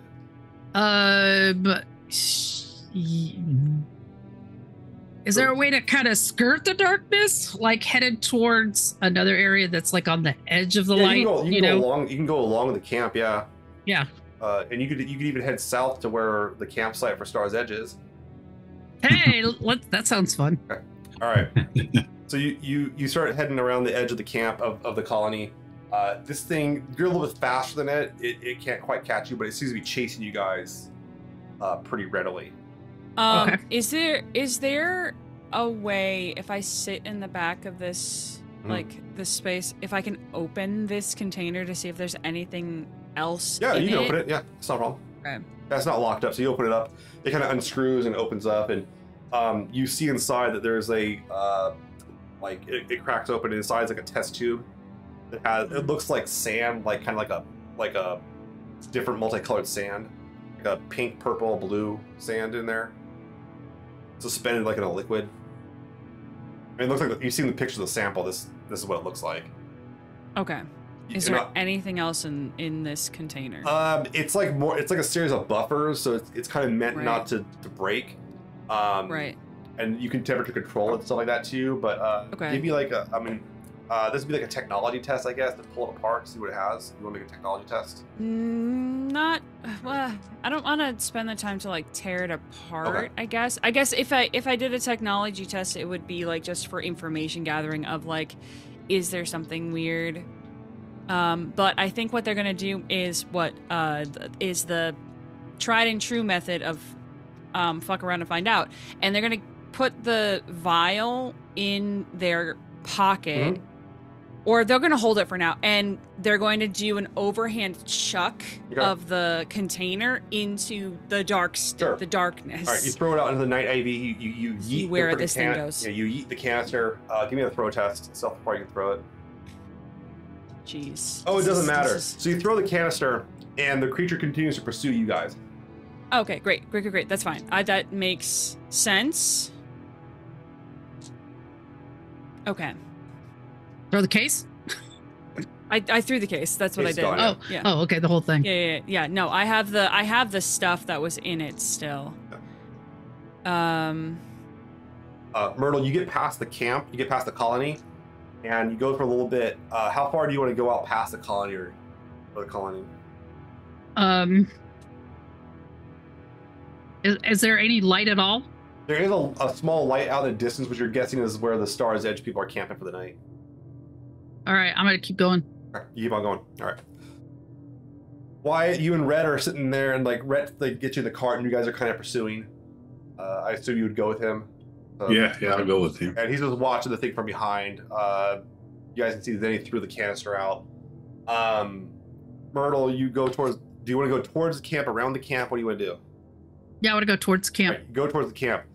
As you come to the camp, you can see that their security officer has heard all this. Clear, because this thing's kind of the big thing's kind of running behind you guys. It's pretty loud, and he has like the assault rifle out, and he's like he's telling you can tell him he's telling other people to get in the cart and go.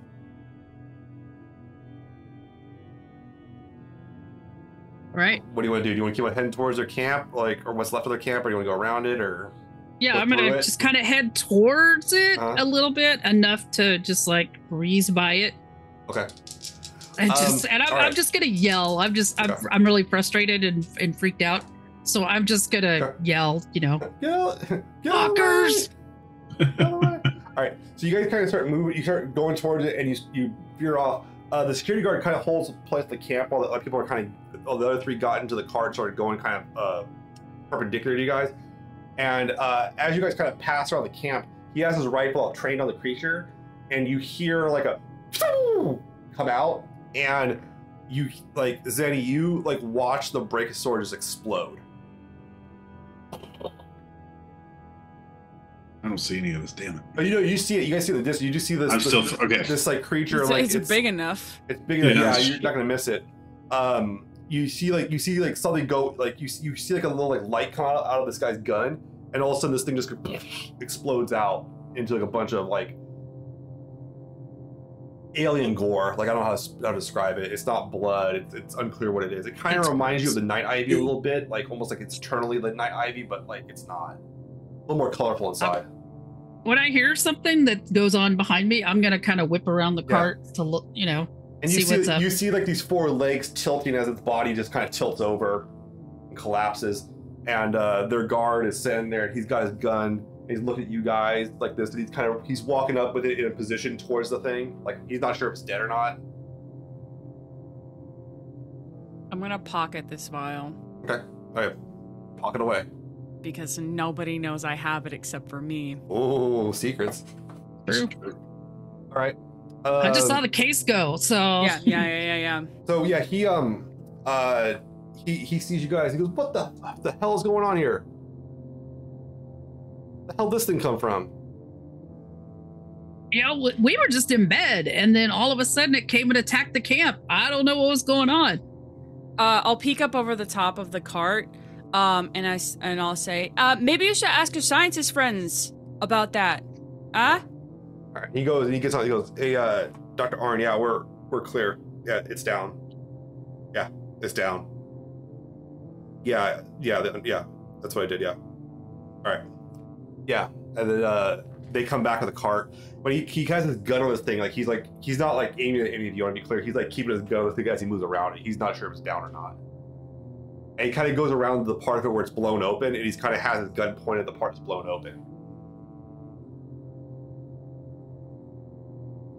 So, I'm gonna kneel down so that I'm close to the captain, and I'm gonna say, we should probably not be here. I think we should just head back. Rhett and Wyatt show up, and then you can see that this thing's dead. You see the third cart from Star's Edge coming back, and Rhett kind of like pulls up to the thing, and he kind of like he's got his pistol holstered and everything. He's kind of like rubbing his head. He's not wearing much besides like his underwear. Like he's wearing underwear and like an undershirt, and like has like a freaking vest on pretty much. He's having a night, and he goes over to the guy that shot the thing, and he goes looks at him and he goes, undermounted rocket launcher, huh? And he's like, yep. And Rhett goes, are you guys sticking around or what are you doing? I'm with Rhett, so. Rhett goes, hey, Wyatt, hey, next time you guys go, can you bring us back a few of those? Yeah, I want some. Yeah, that'd be handy. Yeah. Jeez. He's like, look at this. And he's like kind of looking at like how like this thing's been torn apart. All right. Myrtle. I'm gonna while we're over here, I'm just gonna I got the message, so I was like, we're gonna head back so we can check with all of the people in the camp and make sure everything is okay and everybody can get back there. You guys got this under control. Have some discussions amongst yourself. As you kind of go to pull away, just kind of cross, not like trying to like block you off, but kind of crosses your path, like kind of comes up next to you like this. The other cart comes up with the driver, and then Dr. Arn in the back, like kind of waves to you, Myrtle, and she goes, she kind of looks over the thing dead and looks at you guys and says, well, you were asking for cooperation, here it is.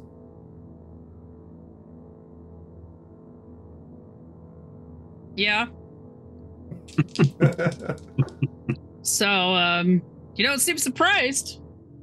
But we sure were. Well, I'm not surprised.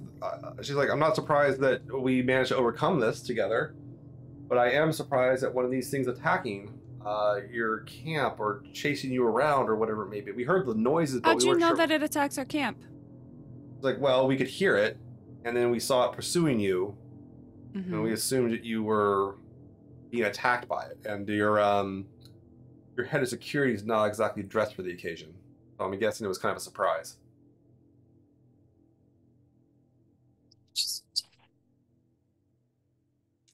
Not to mention, this is rather the cables dangling from the back of your vehicle. I mean, you guys seem like this was pretty ad hoc effort, but you guys managed to make it work. So, kudos.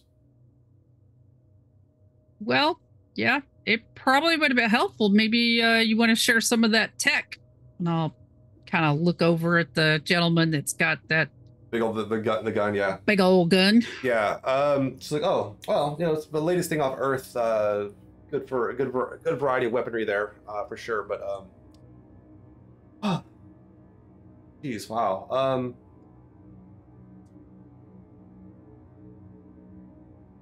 She's like, I'm sorry to see this happen. Did it attack? How many people are out here right now? There is a total of the crew, your guy, the chief of security, and then there's the 4 of them from Star's Edge. So there's 8.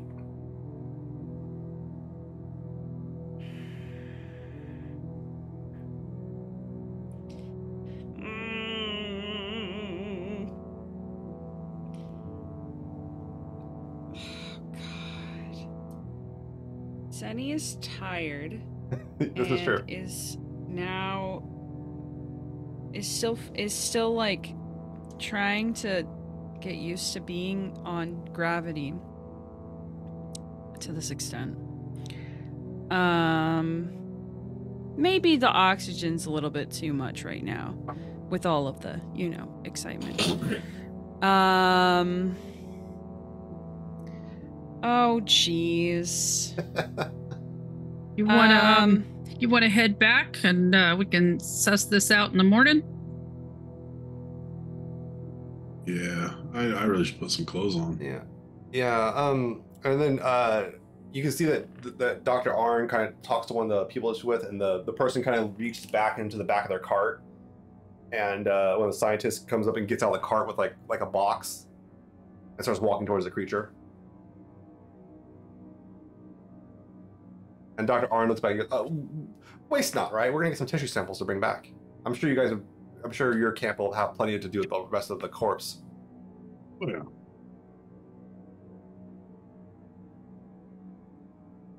Yep. Yeah. So they go over and they start gathering some tissue samples. They take some random samples from the tissue. And eventually, Rhett comes back over and he's like, Dr. Arn, thanks for your guys' help. We appreciate it. And Dr. Arn, no problem. Hope you guys are okay. If you guys need supplies or anything like that, I'm not sure what kind of damage was sustained to your camp, but I hope everyone's okay. And Rhett's like, yeah, everyone's okay. It attacked like a storage facility. She's like, well, that's good. That's good. And you guys did a valiant effort here. Well, I have to say, there's no one better here on the planet to go into unknown territory and deal with the problems than it sounds like you guys.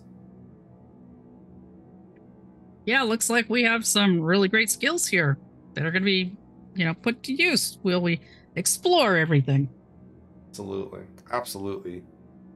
Hanson, did you get those samples? And he goes, yeah, I got no problem, doctor. And she goes, okay, well, I will mount those up.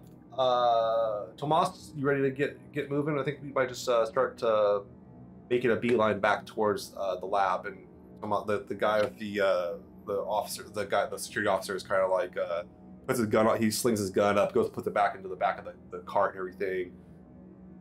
Yeah, no problem. He's like, well, first kill on the alien world, huh? Not bad. Well, thanks for it was good hunting with you all. It was definitely something. It was definitely something. So you folks have a good, safe night. He kind of tilts like his helmet off, and they get in their fancy cart, and speed off into the night back towards Star's Edge. Rhett's kind of sitting there. You guys have both your carts at the camp. They're not in great shape. They've been has some stress on them, but they're still operational. All right. Well, we'll turn ours around and we'll see you back there. Rhett goes, okay, you guys all gonna travel together then? Yeah, that sounds good. Okay. All right. He's like, well, just make sure just do a check-in when you get back. Let us know you made it back. Okay. Just make sure. You got it. I appreciate it. He's like, and he goes up and he kind of goes to pat you on the shoulder. Merlin, so that was some good driving back there. I appreciate you guys working together. Why, Zenny, thanks for keeping us safe. Yeah. He gets in his car. What we're here for. He scoots off. All right. So we're going to start on our little drive back. I mean, so if you take the cart at normal speed, it's maybe like 20 minutes, like a 15-minute drive. Yeah. But you can certainly do it slow and make it like an hour drive if you wanted to take it slow. Kind of joyride it out. We could, because we can talk when there's nobody else around. We wanted to discuss anything before we headed back. All right. I would say that because Wyatt's joining our car, yeah.